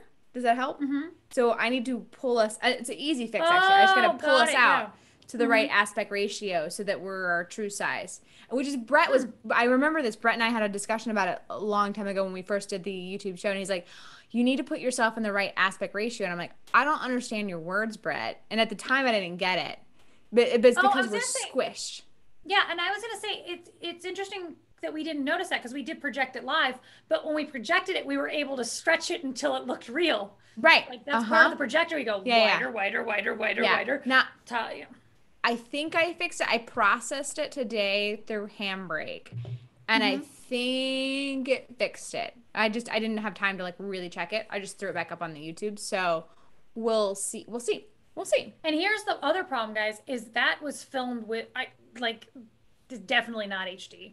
Like definitely like the quality of this will be so low. So it's bad. Basically what has to happen is we have to watch it and think it's funny enough that it's still funny enough to ignore all those other things that are wrong with it. I watched the first one in full and did a full spit take. I did a whole that. I remember it being so funny, but that's just... It's because it's you and I so exaggerated and like our interpersonal relationship so intensified. And it's a caricature of us. Yeah. I was watching the one where like you're making me dance and you're like, 5, 6, 7, 8. Can, Tara, damn it. And you're like, we have such a great working relationship. And you did that cut. I was like, and I laughed so hard. Yeah, it's done. What's the name of that director who does all the fake documentaries? Oh, Christopher Guest. Yeah, it's done Christopher Guest style. Very. And it is a behind the scenes of the making of our live show, and I am the crazy, crazy dictator, and Tara is just along for the ride, and she hates all of it. And I mean, I think it's hysterical, but yeah, I haven't seen it in 10 years, so. Right. Well, I mean, the other problem I could think of is that it's meant to lead into things, so like it not leading into things may be kind of weird. Yeah. But bonuses are more for you hardcore. Yeah. Love our channel stuff, so you might enjoy seeing us 10 years ago, like baby us. We are such babies in it. Oh, and she looks like this, out of focus. How my skin's smooth so her skin is. No, but like we are such. I have that haircut I had, the angled bob. Oh yeah. I love that haircut. Yeah, I have the angle haircut, and like I was like, I looked good. I was like young and hot. What was wrong with me? So. We're baby faces. It's fun. It's fun. So it might be fun just to see, what we were doing and how little things have really changed. It's kind of funny. So Tara chopped all her hair off at one point in time. Many times. And then like had a couple different like bob type things. But it's interesting, Tara, we talked about it once. Like, I do not picture you without bangs and hair at this length. Like, I can't. Even when I'm like in my head. Short. Yeah. Even when I had a pixie. And every time I see those, I'm like, oh yeah, that's right. That's right. But I forget. 100% always your hair is. Yeah. And it's straight. In my mind, it's straight. It's never curly. Because I didn't know sometimes curly. Well, because when we met, I didn't know how to curl my hair then. Like, that's I just couldn't. Well, because I was from Texas. I know. I was from Texas. Like, there was no curling my hair in Texas. I still can't curl my hair. If I go back for Christmas, I don't do any of this stuff to my hair. Like, there's just it's too humid. Yeah. It doesn't hold. Like, maybe I have been learning things about the right kind of dry shampoo to use instead of hairspray. So, like, even though you don't need a dry shampoo, but, like, doing that instead of hairspray because of the hold being different, I have been learning things. But I still don't think I could. Ficus is still here. I thought you left. Go Dodgers. Oh, did you see the thing I posted today about, oh, God, what was this woman's name? I did. I did Ruthie something, yes. Who's 105 and 110. Oh God, no, that's what it says. Fake news. It says she's 100. Well, let me look. Maybe I'm thinking 101 because I thought I like tried to read it right before we. My point is that she worked for Disney and is a huge Dodgers fan. I'm like, that's your new best friend in life. And she's so cute. Oh my God, they're doing a fundraiser. I forget for what exactly, for the Motion Picture Television Fund. Which have we talked about this at all or what that is? It's the sweetest thing. On the channel? No, like in person at all? Yeah, before I start telling. Oh, okay, sorry. I don't want to like retell you something you already knew. Well, I'm not on the channel, but so for the rest of you. The Motion 110. She's 110. So the Motion Picture Television Fund. Are you sure? We should check. No, I'm being an asshole. So the Motion Picture Television Fund, no, it's this amazing campus that's supported by other people in the industry, and it's like it's a community for older people in the industry, like an apartment complex is what it looks like. And the grounds are beautiful, and it's all funded, and it's to help people who are getting older, like still live an honorable life. But my favorite thing about it is that within their community, they still make movies and TV shows. And they're all on CCTV, so like no one can see them, but they have their own editing bays, their own production teams, their own sound stages, like little small, and they film these films that are written by the residents, produced by the residents, acted by the residents. And it's just, I just love everything about the idea that like they're continuing to make art even in their retirement phase. Yes. Like it's just so, I love everything about it. I think it's so sweet. I took a tour of like the production center at one point. It was really, really cool. I'm very very inspired by the fact that I might someday retire there. I served ice cream there once. You did? Oh, Yeah, cool. I didn't know truck, that. yeah. Oh, CBT, that's cool. I didn't know that. Yeah, Mm-hmm. the ground, aren't they beautiful? The grounds are gorgeous. Mm-hmm. Yeah, it's Oh really, yeah, no, it's an really well amazing done. setup. Why Yeah. does this camera keep doing this? I don't know. Simon's Whatever, mad. I don't care. Simon's It's mad. Yesterday, Tara and I filmed Yeah. a short film for our friend Ashley, Ash, Laugh Stash. All those things are correct. It is it's called Joining Call. It is a group of friends getting together trying to play D&D in a Zoom situation. And it was so interesting because it got so meta as we were trying to film this thing remotely and things like kept going wrong. Brandon's in it. Yep. Kara's husband Brandon's in it, and he was playing the character whose technology was going wrong the entire time. But when we started and his mic wasn't working and we couldn't get his mic to work, was hysterical. I mean, it was just the entire thing was so funny. Bizarre. But Simon, the camera, is very upset because Ash made me change every single setting on the camera. That's why he's mad. He doesn't know what to do. Well, today I switched him back to autofocus because I can't trust my eyes to do manual focus, and I hope that it worked out for Ash. Man. I don't know. I don't trust my eyes to do it. Anyway, so today he's back to manual focus, and he's not doing it. Yeah, he's been doing a little...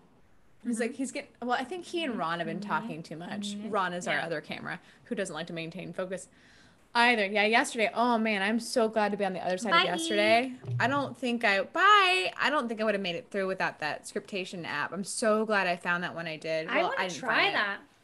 You should. John Mattingly introduced me to that. And I am thank God I learned about that when I did, because I had to make changes on the fly and then write down things that I was doing in it so I could write with my pen quickly. And of course my favorite thing about it is that it took the old scripts. I would make notes on the old scripts and I could take those notes and transfer them over the new one. But on the fly, I don't know if...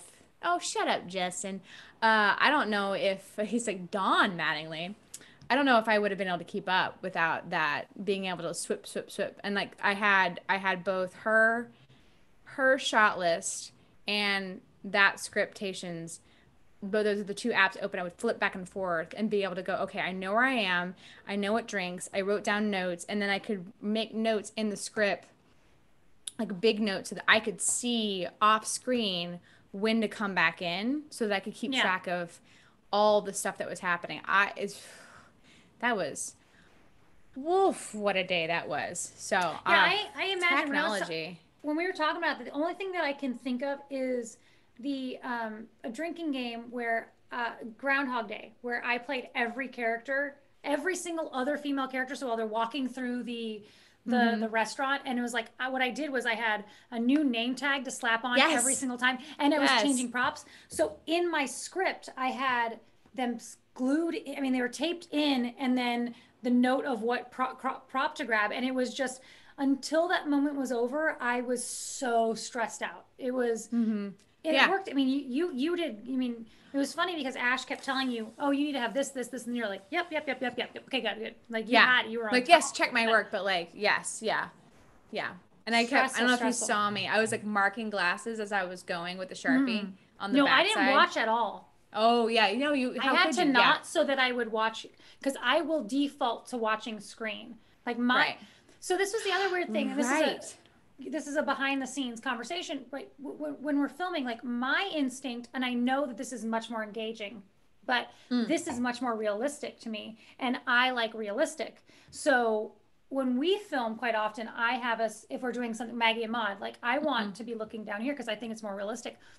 But we decided to go with this, which I have, I know is much more engaging. I get that, this is, so once I went into this mode, as I'm acting to camera and I'm not going to turn away, I had to close my screen. I couldn't watch everybody. Like I didn't even, I could have been on a phone call. I could have been on a phone chat. I did Okay. not need to be there because I was like, Yeah. I have to be here all the time and not Yeah. turn away. It was very interesting to me. Once I got in the habit of looking at my camera instead of at the screen, I kept talking to you guys, like we were in between takes, and I would talk like this, even Yeah. though like stop that. You're talking to them now. Like it was weird. Mm-hmm. Stop looking at yourself, Tara, in the viewfinder. Right? Right? Totally. Yeah, no, that was. Oh, I'm so glad to be on the other side of that. But it went. I think it went well. Aside from the Yeti being a butt, which has he been doing that today? Have you heard him doing? Actually, I the thing haven't heard the Yeti doing his little raspberry. Of course things. not, because I already started the return order. Well, you should Of return course it not. anyway. Yeah. No, I'm going to anyways. But yeah, no, yesterday was, technology. It's hard. It's hard to film remotely like this. It's hard to have 8 different people doing the clackboard, which is like the funnest part. That was my favorite thing. I think there know. should be a compilation. Compilation. Yes. Compilation. Of well, every time. So there's 8 different screens going, and everyone was doing their own clack.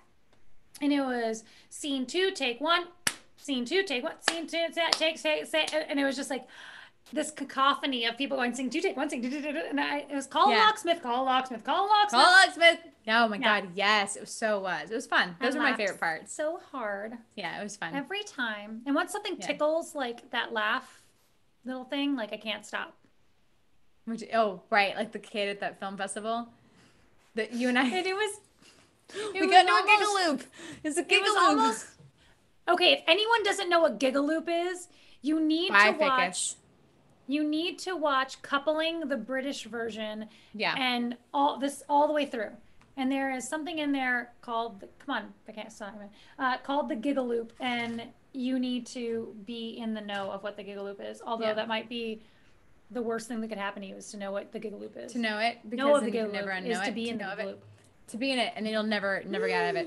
Oh, someone said unflushable, and I thought that they knew what we were talking about, but it was Justin. So of course Justin knows. Wow, of course. That's a good. Me too. Yeah. So. Oh, did he? I think. Was it you introduced me to coupling? I don't know. Probably. I mean, I don't know. I'm pretty big on. That was like the first series that Justin and I watched straight through. Yeah. When we started dating. So 11, 12, whatever, 9 years ago. I can't remember. Dating. I did the Garth Marenghi's Dark Place. I feel like those were around the same time. Yeah, I was and like that was so you introduced into me it. to Garth Marenghi. Yeah. Yeah. Oh man, if you haven't seen Garth Marenghi's Dark Place, that is genius. I'm sorry, it's brilliant. That it only had 6 episodes, well, it's probably the best thing, but it's so good. I just had a moment of which one of these do I grab to pour another glass. It's complicated. What will you do? Well, I'm gonna go with the Pinot Noir because I want the rosé to be cooled. Like it's room temperature now. No, It's not gonna make me as happy. Hey, Laura just showed up. Oh yeah. Laura. You've missed the wine tasting portion of the day. Lobo's amazing. And hey Pierre. Welcome. People coming, people going. You missed the Lobo wine tasting, which was phenomenal. Thank goodness. Woof. So scary. So scary every time we do a live tasting like that. You missed this part, which I know, Laura, you'll appreciate. Look at this. This is a wine geode. It's so pretty. Anyways. She coined that term. I did not. Someone else said that. I said that. But, did you? I thought someone in the chat did. No, I don't. Thanks. Credit. Thanks for credit. Yep. I'm actually still proud of my set, and I might leave it the way it is for a while because I love it. You mean the backdrop? Because that's what we see. This? So no one knows your stuff. No. My set for joining call with particularly I may leave this up. Hold on, I'll show you all. This I think is the funniest thing I've ever written in my entire life. Oh, I saw that. Earth, air, and wine. I think it's funny. Huh? Instead of water, you're subbing out a liquid for another liquid. Uh-huh. Is it backwards for you guys? I can't tell. No. I see for me it's backwards. Great. I think it's funny.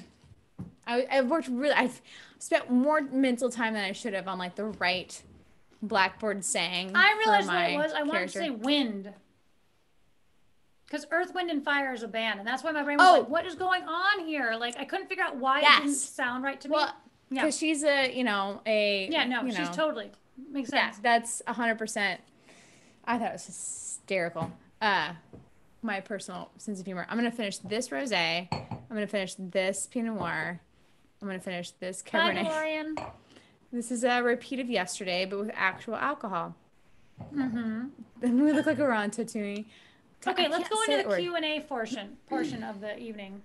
Q&A? What's that for? I ran out of things to say, and I'm asking if anyone has anything they want to ask us. Oh, for the rat party? Yeah. We ran out of things to say? No, not really, but... Not really. I mean, we just, at this point, we just chit-chat until, you know, you finally get bored with me, or I say, Natalie, we have to go to work now. Because it's I'm not working this here. evening. No? What do you need from me?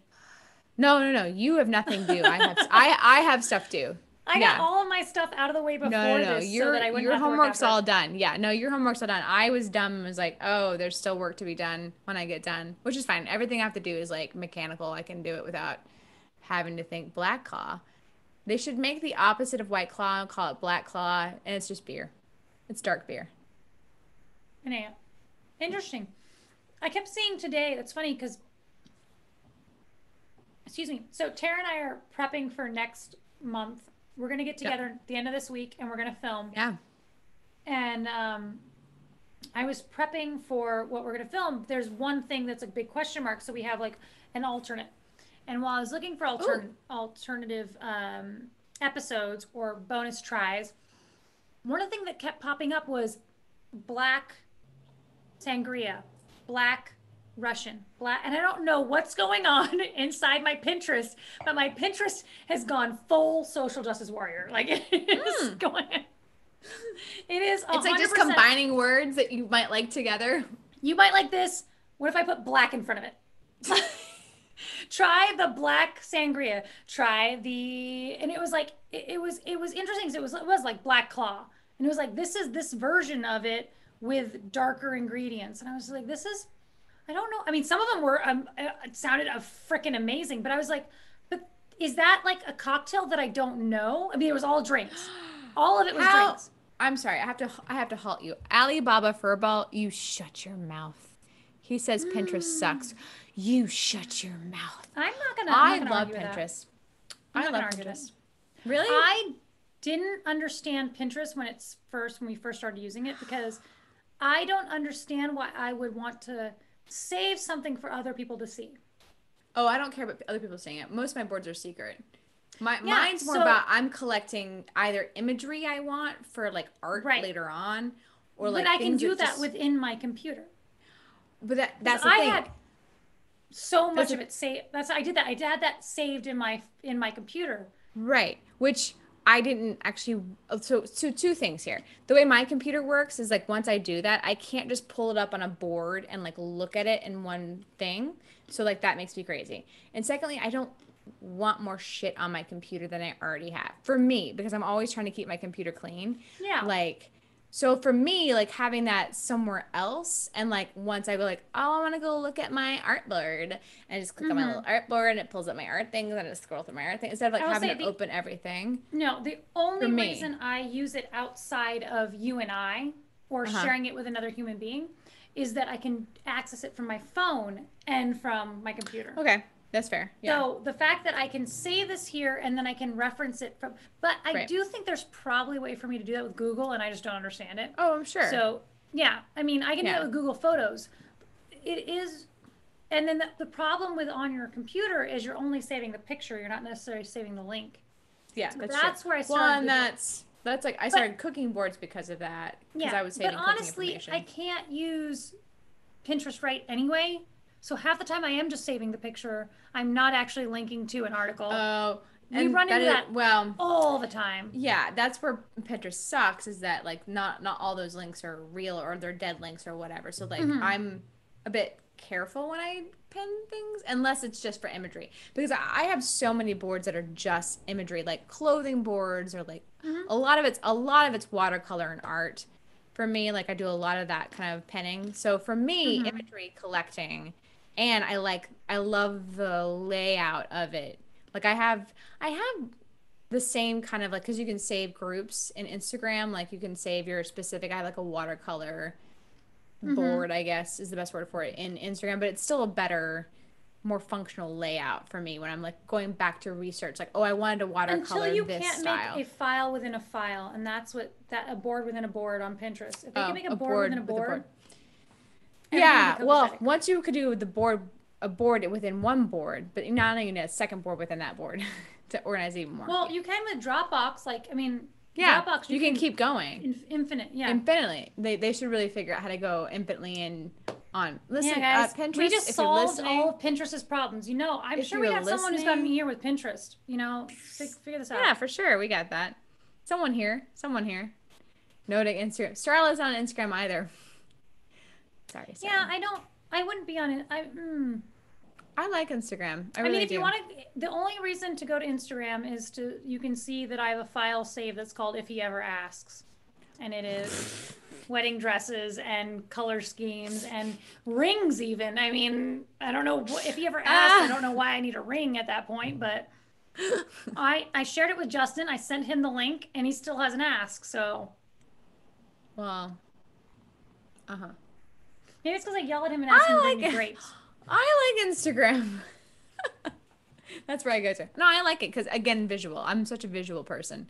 Like I like the layout. I call my personal feed to be only things that make me happy.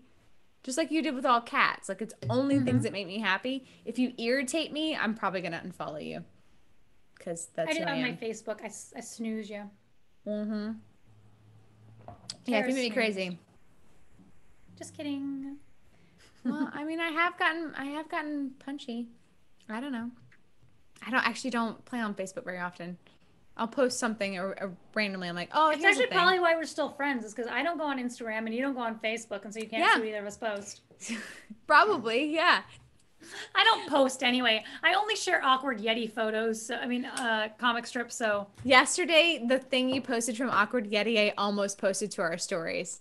Like around the same time. I've done that plenty of times. Like I was like, oh, this is so us right here, and like almost just posted it. I was like, oh, I just posted an Awkward Yeti on my thing. So it's like, oh, maybe I'll ease up on the Awkward Yeti stuff, but like, Then guys, you did it. I was like, great. Yeti. Awkward Yeti is my spirit animal. If you're not so Awkward Yeti, and I can't remember the one that does the aliens, the ones that describes teeth as mouth stones. Yeah. Oh, wait, I'm looking it up. I love that. I love the aliens so much. If you don't have any idea what we're talking about at all, these are both comics that are and they're so good. Internets. Awkward Yeti does heart and brain, and then all the other organs in your body, but heart and brain are constantly having the best fights. And I've posted many of them to our Facebook. I don't know if they end up other places, but yeah, there is an alien one where they describe things that are happening in real life through alien terms. Like, oh, they're so good. It's like, I also really want to buy these Tom shoes. I'm interrupting. They're little alien shoes with, anyways, nothing to do with anything. Well, I'm looking for the aliens. Yeah, but that didn't help anyone. It's aliens. Nathan Pyle is the alien one, says DNX. Nathan Pyle, thank you. Gates. Yeah. Bill Gates told us that. Bill Gates knows everything. Thank you, Bill Gates. Bill Gates says everything. No, I love the aliens so much. Like the way they describe stuff. There was one about a dartboard at a bar that was so funny. Like, I have better accuracy than you do. Let's test our accuracy with sharp pointy objects. Let's shoot them at the same board. Let's do this while intaking liquids that make us less able to. It was just so. Right. I was like, added. Let's dim the lights to increase the anticipation of accuracy or something. I just love it. Well, there was that one the other day where the little alien ran up with the hurt elbow or something. I fell down and then he like kissed it, made it better, and then as he ran off, he's like, I will fall into something infinitely worse. And they're like, that's what I'm looking forward to. Like, it's just this weird, like, yeah. It's just dissecting humans' nature. Yes, I love it. It's my favorite thing. I love it. I love those. So those are my. If you have Awkward Yeti, that's mine right there. Love it. People are talking about how much they love Justin. That's all we're doing here. Oh, so really, I think that we're the front, and Justin is really why people are showing up. Is what I'm hearing. Can I talk about something that really awkward while we're talking about Awkward Yeti? Yeah, sure. And not it won't be a downer because we're really pros at this. Ash doesn't know Winchester's dead. Just Jason didn't either.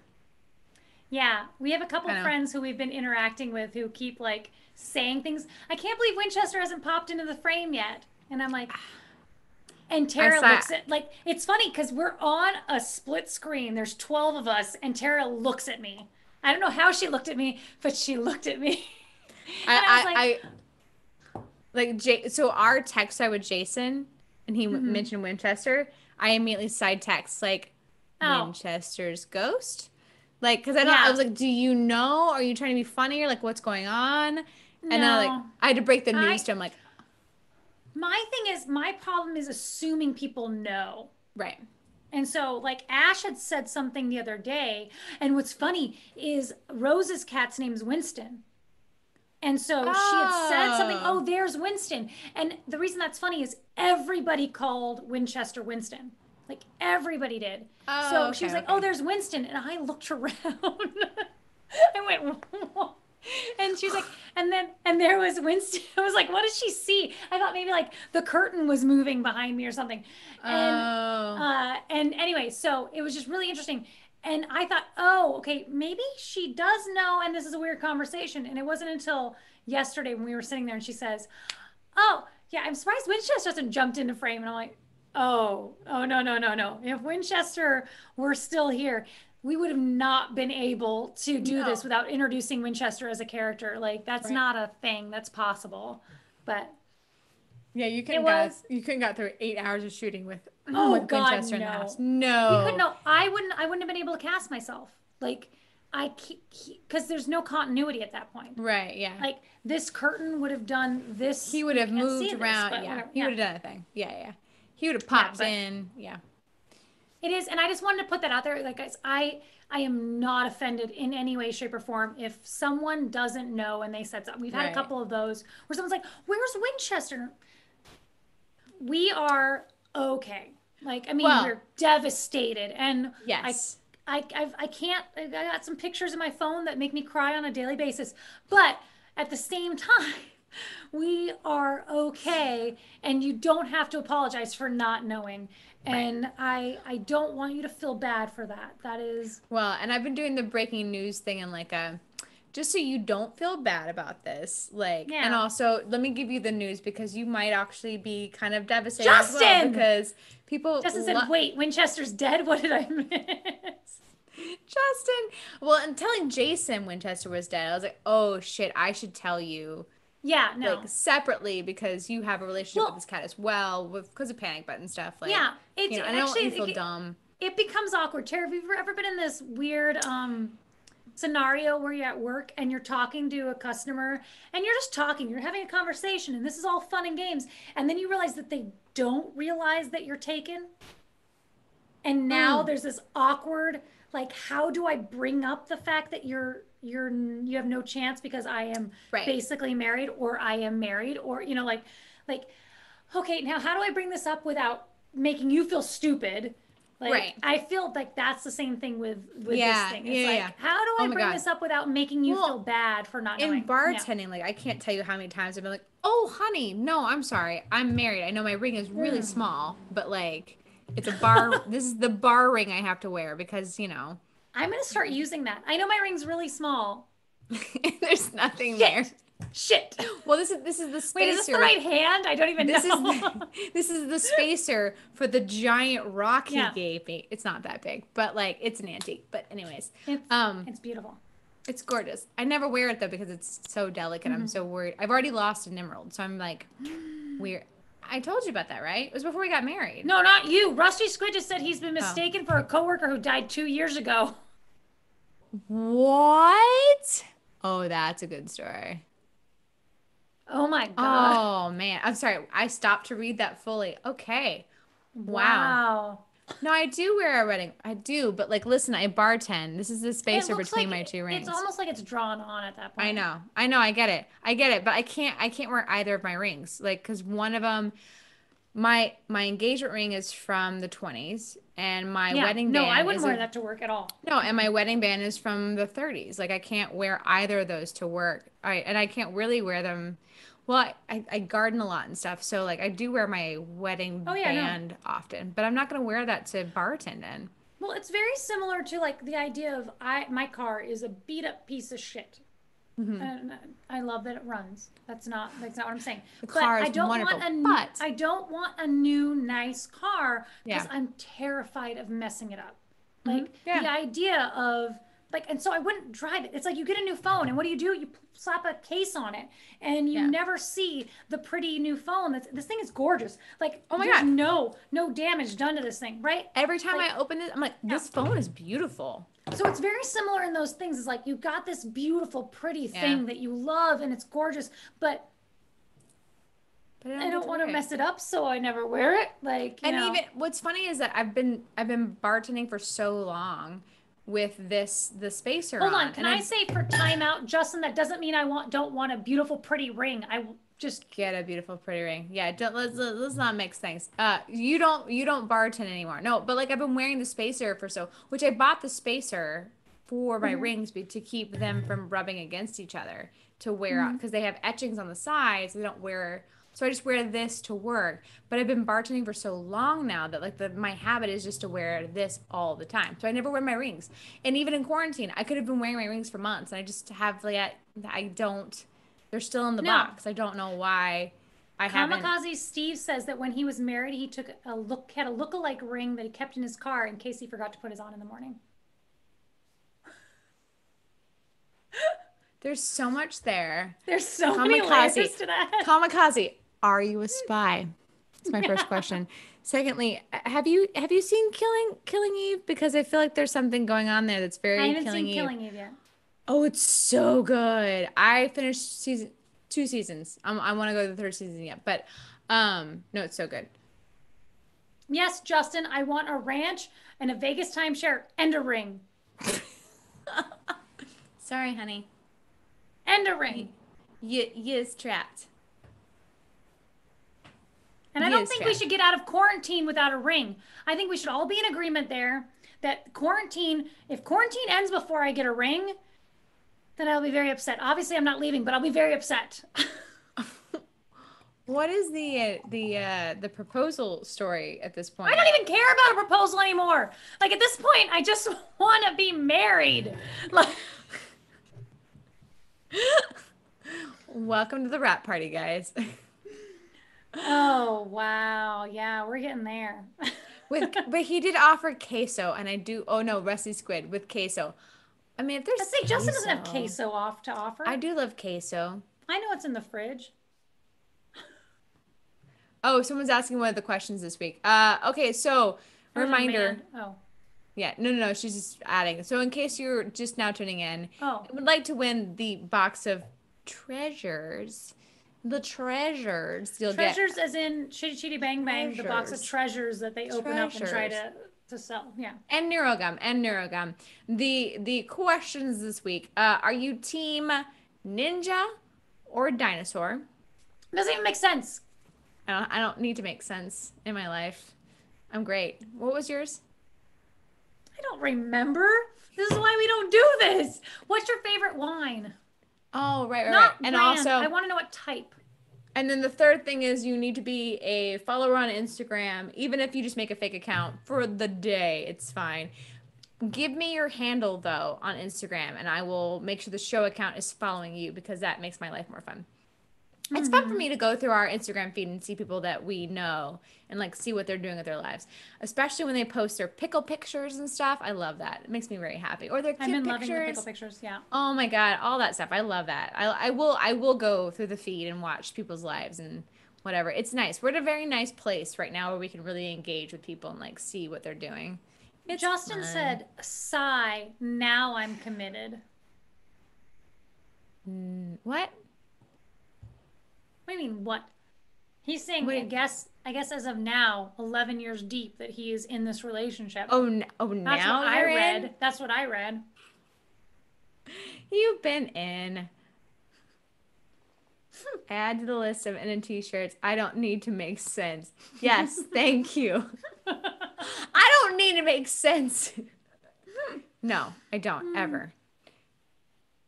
Tread carefully. Everyone's warning. Justin, tread carefully. Warning. Everyone's very, very careful. Why Oh is yeah, everyone there's so nice to Justin?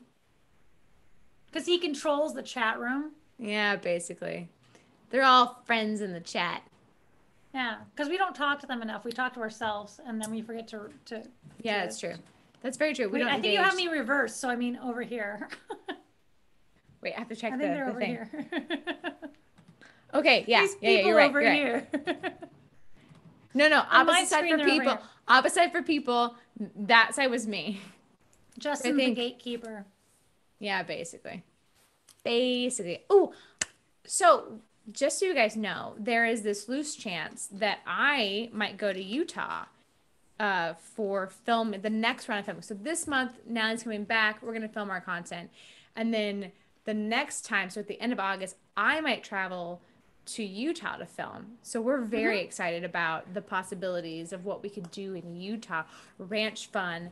I mean, So, all the fun.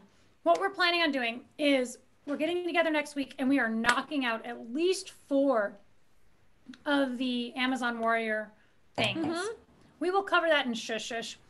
But yeah, we'll talk more in detail about that. gotta leave something for Shush Shush. But we are gonna knock those out. And then when Tara, if and when Tara comes here, we are going to then knock out a couple more. There's a couple that need to happen at the ranch. Yeah. Like I'm gonna throw it the Go, toddy go rods. do it. The toddy rods. Oh my God, the toddy real rods is perfect fire. for the ranch. No, it's perfect. They need a real fire, and we can't make that happen. Yeah. This time in LA is not a good LA. idea. Yeah. We could, but it's better to do at the ranch, and I think it'd be so fun there. And so there's a couple things like that that should happen. And then also we have a bit of land.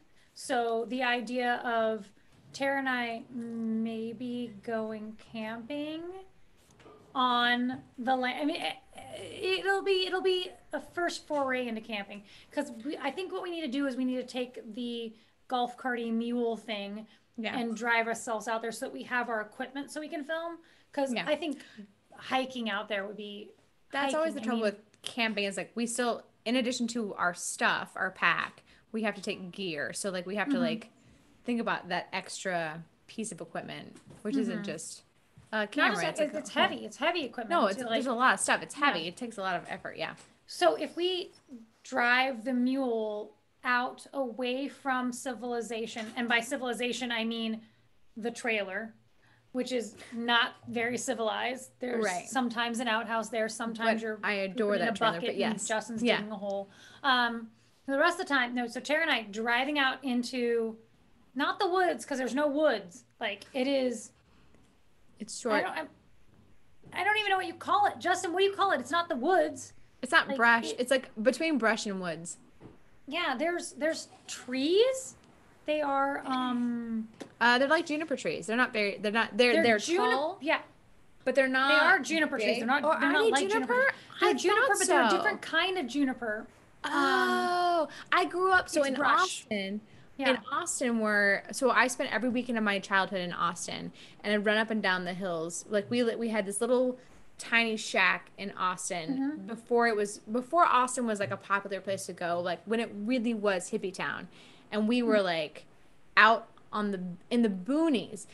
There was no other houses around us, and it was all juniper brush. And so I would run up and down these hills and like I would build tents out of juniper brush, and like that was my life. Like I knew juniper trees better than any other tree because that was what I was used to. That makes so much sense. Like I was like, oh, this looks like juniper to me.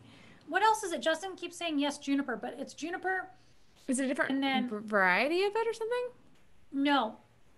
Juniper, sagebrush, and then there's something else that's sage, really thick that is nasty and gnarly and pine. Yeah, your sage is very like hardy sage. There's this weird tree that grows up like really like icky and nasty like naughty. This. And you can't go in there, but the cows can because they got leather on the outside. And you're not going in there. It's not called parsley. By 82. No, and there is cedar, but not nearly. But the juniper that's basically what we have is a bunch of juniper bushy tree things. Anyway. Yeah, that makes sense. Most of it is open, it's though. Burnham Woods. It's like not woods, but it's like brushy kind of lower than, but yes, I get it. Yeah. Do my cows jump? They do if they want to get over fences sometimes. Most Oh, of the time that's they just right. plow through fences, but every once the bulls definitely jump. They go wherever the hell they want to go. You can't. But where we are, actually, there's an interesting thing. Like over on the corner of my property, we discovered, and this is like first world problems. And it's not even a problem, but it's first world in that we had a piece of property that we didn't understand. Over on the corner of the property, there is this fenced in area that we don't know who fenced that in. And it is perfect, immaculate fence. We have had to fix every inch of fence along the entire thing 27 times. This stretch of fence is beautiful. And there's this whole area, Tara, over to the corner. You know that corner? You probably don't. So you're coming up, and then you turn left. It's hard left on as you're going up the mesa. You turn this hard left, and every time we do it, we'll go, that's our property. Like, because that's when we know we're on our property. But that corner, because then you turn right again, that corner is all fenced in for some reason. And that fence is immaculate. Like, I don't know who put it up, who doesn't touch it, but so we had this corner that we could go in there. It's uncharted territory. And it's terrifying to me. It'd be fun. I'm in. I'm in. Piece of property that I don't know that any of us have ever set foot on. Oh, that's fun. I like that. That It's kind of reminds creepy. me.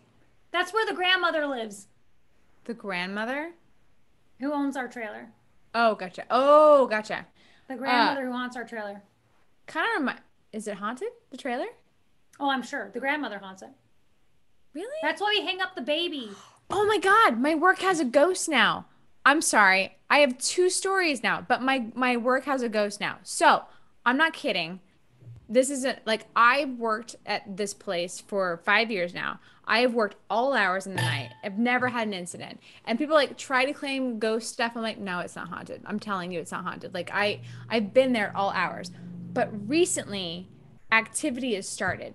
So here's what happened, and I saw video footage. No. Reminiscent of video footage we've seen From before Oklahoma? We're allowed to say that much. That's all we can say. Yes, very reminiscent. So what happened? First thing, my manager was at his desk. So he's at his desk, and there's a shelf above the desk, and they keep books on the desk. Now the desk is wide enough to hold a book, except for like maybe this much of the book. Like, so like, the whole book's on there. I'm there. I'm with you. He's working and doing the numbers, and a book falls off the shelf, smacks in front of all of the work he's doing, and scatters all of his paperwork. And I was like, that's weird. Interesting. Whatever. And he just thought the book was floppy, the book wasn't up there right, whatever. Yeah, nothing happened. They catch footage. So there's the desk, the shelf. Above that, there's a shelf right here to the side. And there was no camera for that, the way this office works. There's a shelf over here to the side. On the shelf, we keep a rack of paper. It's one of those like file things that holds paper. Flat, like a sideways flat thing. And in there, we've always kept like clean paper, hardstock paper, molten paper for all the menus and stuff that we print or just whatever. Did you say molten paper? Molten, yeah, like where it's like textured-y or like kind of like. Never heard that. Okay, go ahead. Go ahead. So the bottom rung of that paper, this shelf of paper, fully on there. The shelf fully obtains and holds this paper. The bottom rung with the paper that's for the printer, the white paper, on camera, falls off the shelf. Okay. We don't know why. There's no one's in the office. No one's been in there a while. It just completely goes out of the shelf and falls out. And then there was one other where like there was a book open on the table when the chef came in that morning. He's like, steak. That was not there. Huh? Justin asked what I wanted for dinner. Steak. Oh, steak. Yeah. Open on. Now I hear you, Rusty, squid, gravity. Yeah, I'm not convinced. I would need to see the manner in which did it slowly slide out? I was not convinced until I saw the footage of it like, well, the problem with the footage is like, you only see the edge of the the thing and it plopping out. Yeah. But like I looked in there, I was like, okay, I'm going in there. And I went into the closet and like the closet, it's the tiniest office. It's basically a closet. But like I went in there, I was like, what? I was like looking at it, looking for like, is there like a lean-to? Is it crooked? Is it not? You know, Yeah. I was looking at all the things we normally look at, and there was nothing I could find. It was weird. So I'm keeping my eye on it. But So no train and probably not construction nearby, but we do no. live in LA and there could have been an earthquake. Fair. Fair could have been an earthquake. Fair could have been any number of strange things happening. Actually, the whole room shakes when a truck drives by. No, that is very true in all of LA because it's very true. Yeah. Yeah, I'm just trying to think of where this office is. No, I'm just trying to think of where this office is in this building because it's such a weird building. Yeah. My thing is the footage we saw in Oklahoma was a stool pulling back from a table. Like, that was unquestionable. Well, there is a way. No, that's unquestionable. I don't. No, I mean you could fake that. You could definitely fake that. You could fish wire, la la la. But do you call it fish wire? Fishing line. Fishing line. Thank you. But everything else, the circumstances around that made me think that wasn't fake. The amount of secrecy fake. I don't think fake. Oh no, that one. Yes. Yeah. That one definitely not fake. No. But no, and this one I don't think fake. I think my first reaction questionable. Is that's a weird thing. That just, I mean, like it's there's weird. Plenty of times where you're sitting there and like the trash can suddenly starts making noise and it's something settling in it oddly or whatever. True. So like I said, like keep me posted. Let me know if more things happen. I'll let you know. Do you feel like it's haunted? I've never felt it was haunted.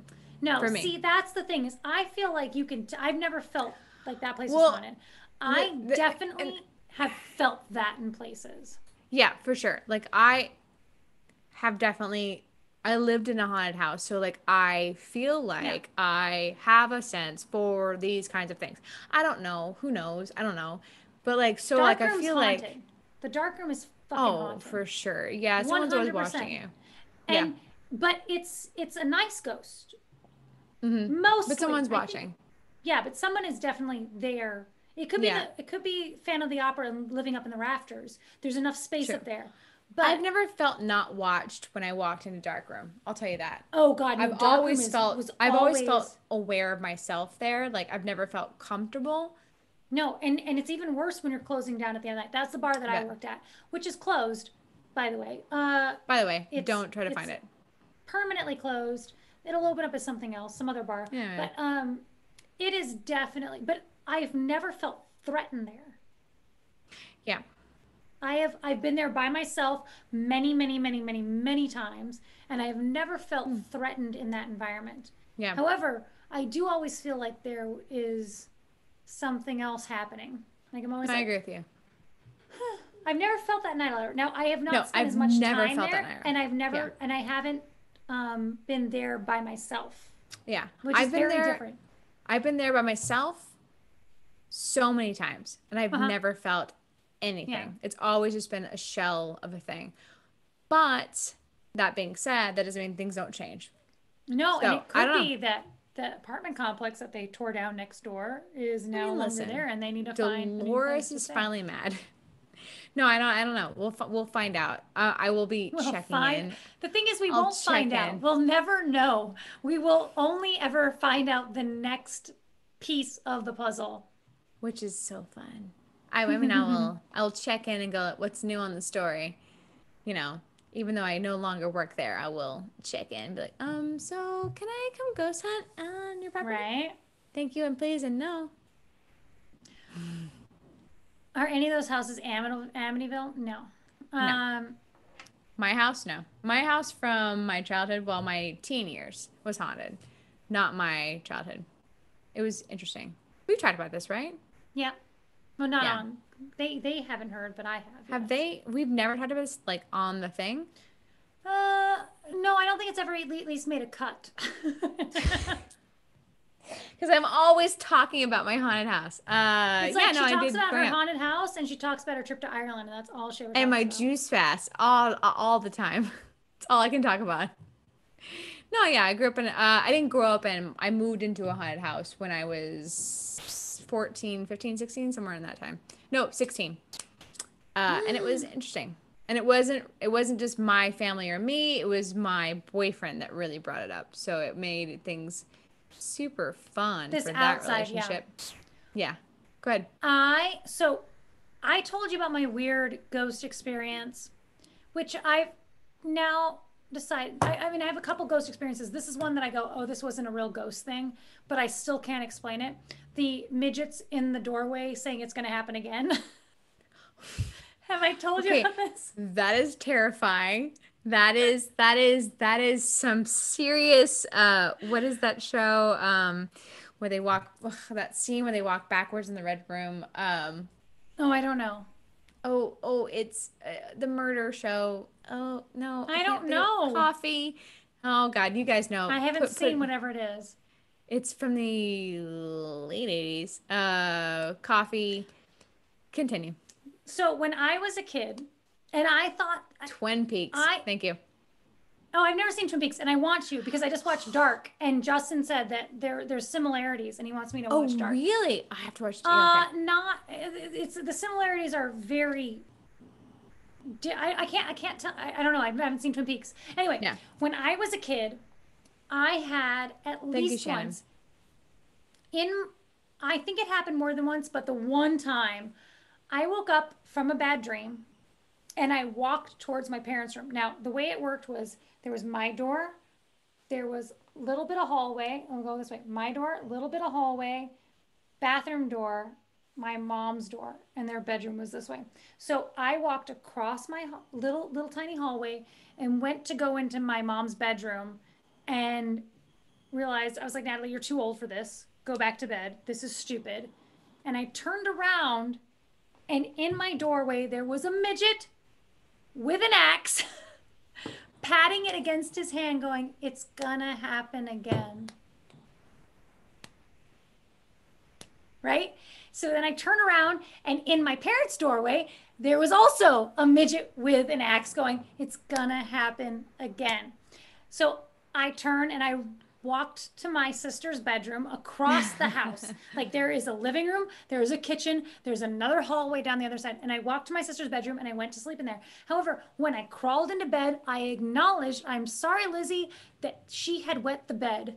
And I crawled into bed anyway, because I was so scared. Wow. And I remember crawling into the wet bed. I have no history of sleepwalking. I have no history of just randomly doing shit. So I curled up in my sister's bed, woke up the next morning in my sister's wet bed, and was like, this is better than dying from a midget. Than the scary things that happened? Yeah. So this is so the other day we were watching Dark, and this guy keeps saying, it's gonna happen again. And I was having this little freak out in the corner. I had to explain to Justin, pause. I'm like, So when I was a kid, because I was freaking out, this guy keeps saying, it's just a man saying it's gonna happen again. And I was like, I had this thing happen. And he was like, that's weird. And I was like, you know what? Now that I think about it, because I always thought that's a ghost. And I was like, but a midget ghost? That doesn't make any sense. But now I think whatever it was, whether it was a dream or whatever, it wasn't a midget. It was that I was short and I made whatever it was on eye level. So it wasn't necessarily that it was a ghost. It wasn't necessarily the midget. It wasn't as a little person that you just made them smaller and small enough for you to deal with it. It was the eye contact that was really creeping me out. Okay. But this whole it's going to happen again situation really freaked me. Yeah, it's weird. Anyway. It's weird. So that's not my ghost story because I've decided that wasn't a ghost. Okay. Because it was a midget. And otherwise it doesn't associate to anything else that's ever happened in my house. But my two ghost stories have nothing to do with that. So... We should have a whole entire pitch for October. I say that we build tents. Because I imagine we're still in quarantine in my mind. I say you and I build tents in our living rooms and do a live stream and tell our ghost stories. We can do. Remember, you want to do the scary stories, reading it. We could do that, and then make some s'mores, whatever way we can, and then have a little ghost story tell live stream in October. How fun would that be? And we will tell our stories. I'm totally in if I am allowed to have my tent inside my house and be not scared. 100%. Because I know, Tara, I already know if we go camping, even on my property, I'm going to get freaked fuck out. Like No, I know. just I know you bleeped are. the instead of F, but I am gonna get so scared. I can't. You're bleeping it properly. You're so drunk you can't bleep it properly. No. I'm saying it'll be very like Who's Afraid of the Dark kind of a night. Like you remember Who's Afraid of the Dark where it's like scary but not scary. And like we're in our own living rooms. It's a tent in your living room. Like it's a I will still get scared. I'm not in my living room. This isn't my house. This isn't my vineyard. This blanket tent. I think that'd be so fun. That'd be such a fun live stream to do in October. I will get so creeped out. I don't know. So Tara, the equal and opposite of you not being able to eat food because your brain gets in your way. I can't. I know. I'm scary girl. I can deal with scary. I can't. I know you can't. It's in your head. I hate being scared. I hate being scared. What were we watching the other day? Justin and I were watching something, and we watched The Invisible Man. The new Invisible Man. Have you seen it? How was that? No. It was dumb, but it seemed okay. It was okay, right. But it was dumb. I'm ringing. It's Scott Heathcote. Hello, Scott. Bye, Scott. Hi, Scott. I don't know how I'm not on silent. But we were watching Invisible Man, and I was like, yeah, I'd kill myself. And Justin was like, and I was like, no, I'm not going to give him the satisfaction of scaring me anymore. I'm just going to kill myself. The game over. I'm taking my ball. Game over. I'm dead. Home. You're welcome.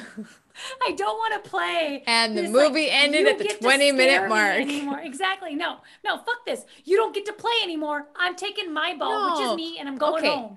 Repitch. Pajama party.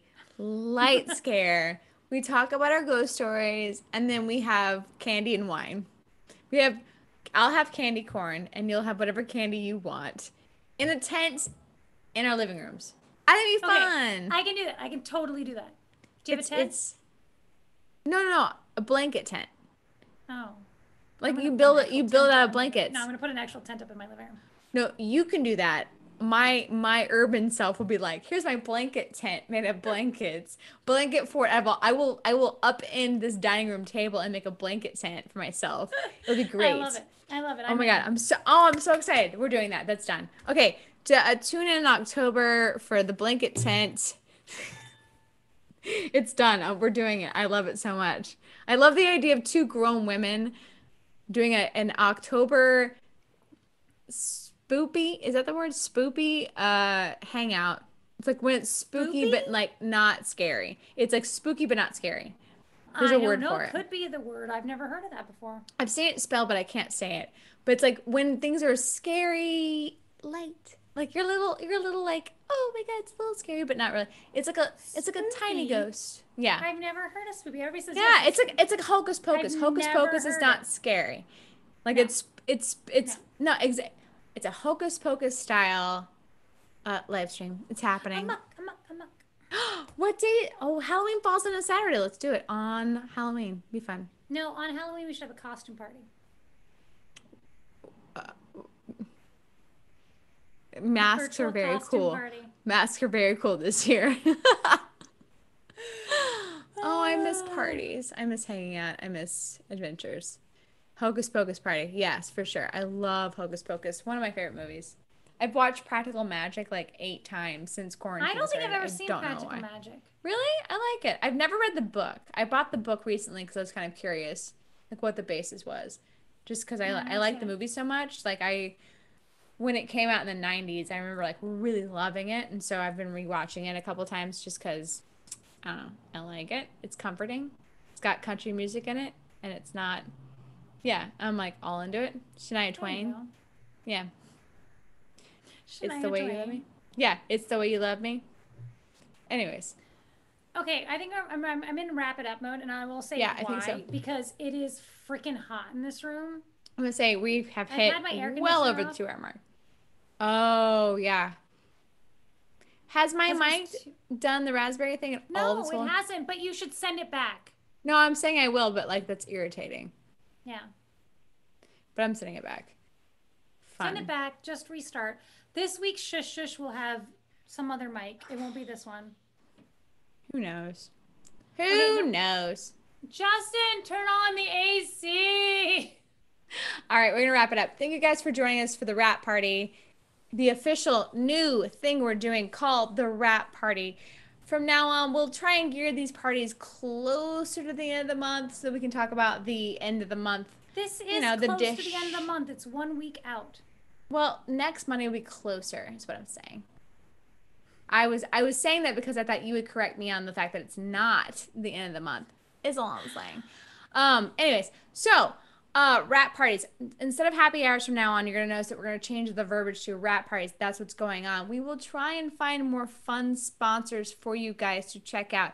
Again, check out Lobo. These wines were really good. I'm a huge fan. I'm so all in relieved. on this Pinot, and I'm definitely all in on this Pinot Rosé. That cab, I'm loving that. I've been drinking the cab. I love the cab so much. I'll trade you my cab for your Pinot.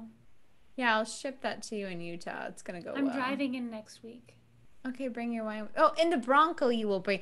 Hey, that Jeep I was looking at was a Bronco. Anyways, yeah, I was really excited about being a Bronco. I was like, oh, Jess can work on my truck for me. Anyways, so end of the day. Thank you for hanging out with us. Lobo below for links. The Craft. Someone asked what was the movie with Fairuza Balk, the witch movie. Oh, got it. Yeah. Oh, I love The Craft. That was an amazing one. If you still want to grab Lobo, there are still links below. You can grab all 3 wines for a discount, or you can do a one-off with their Join the Pack discount, which is great. I'm actually going to do that myself and grab more rosé because I love the rosé. All right, guys, thanks for joining us. We'll see you Thursday for the live stream, as usual. Let's do one of these. Cheers. Oh, cheers. Goodbye. Bye. Cheers. But now I still have to take my hand, to push it. and I gotta go over here, and then you drink the wine, and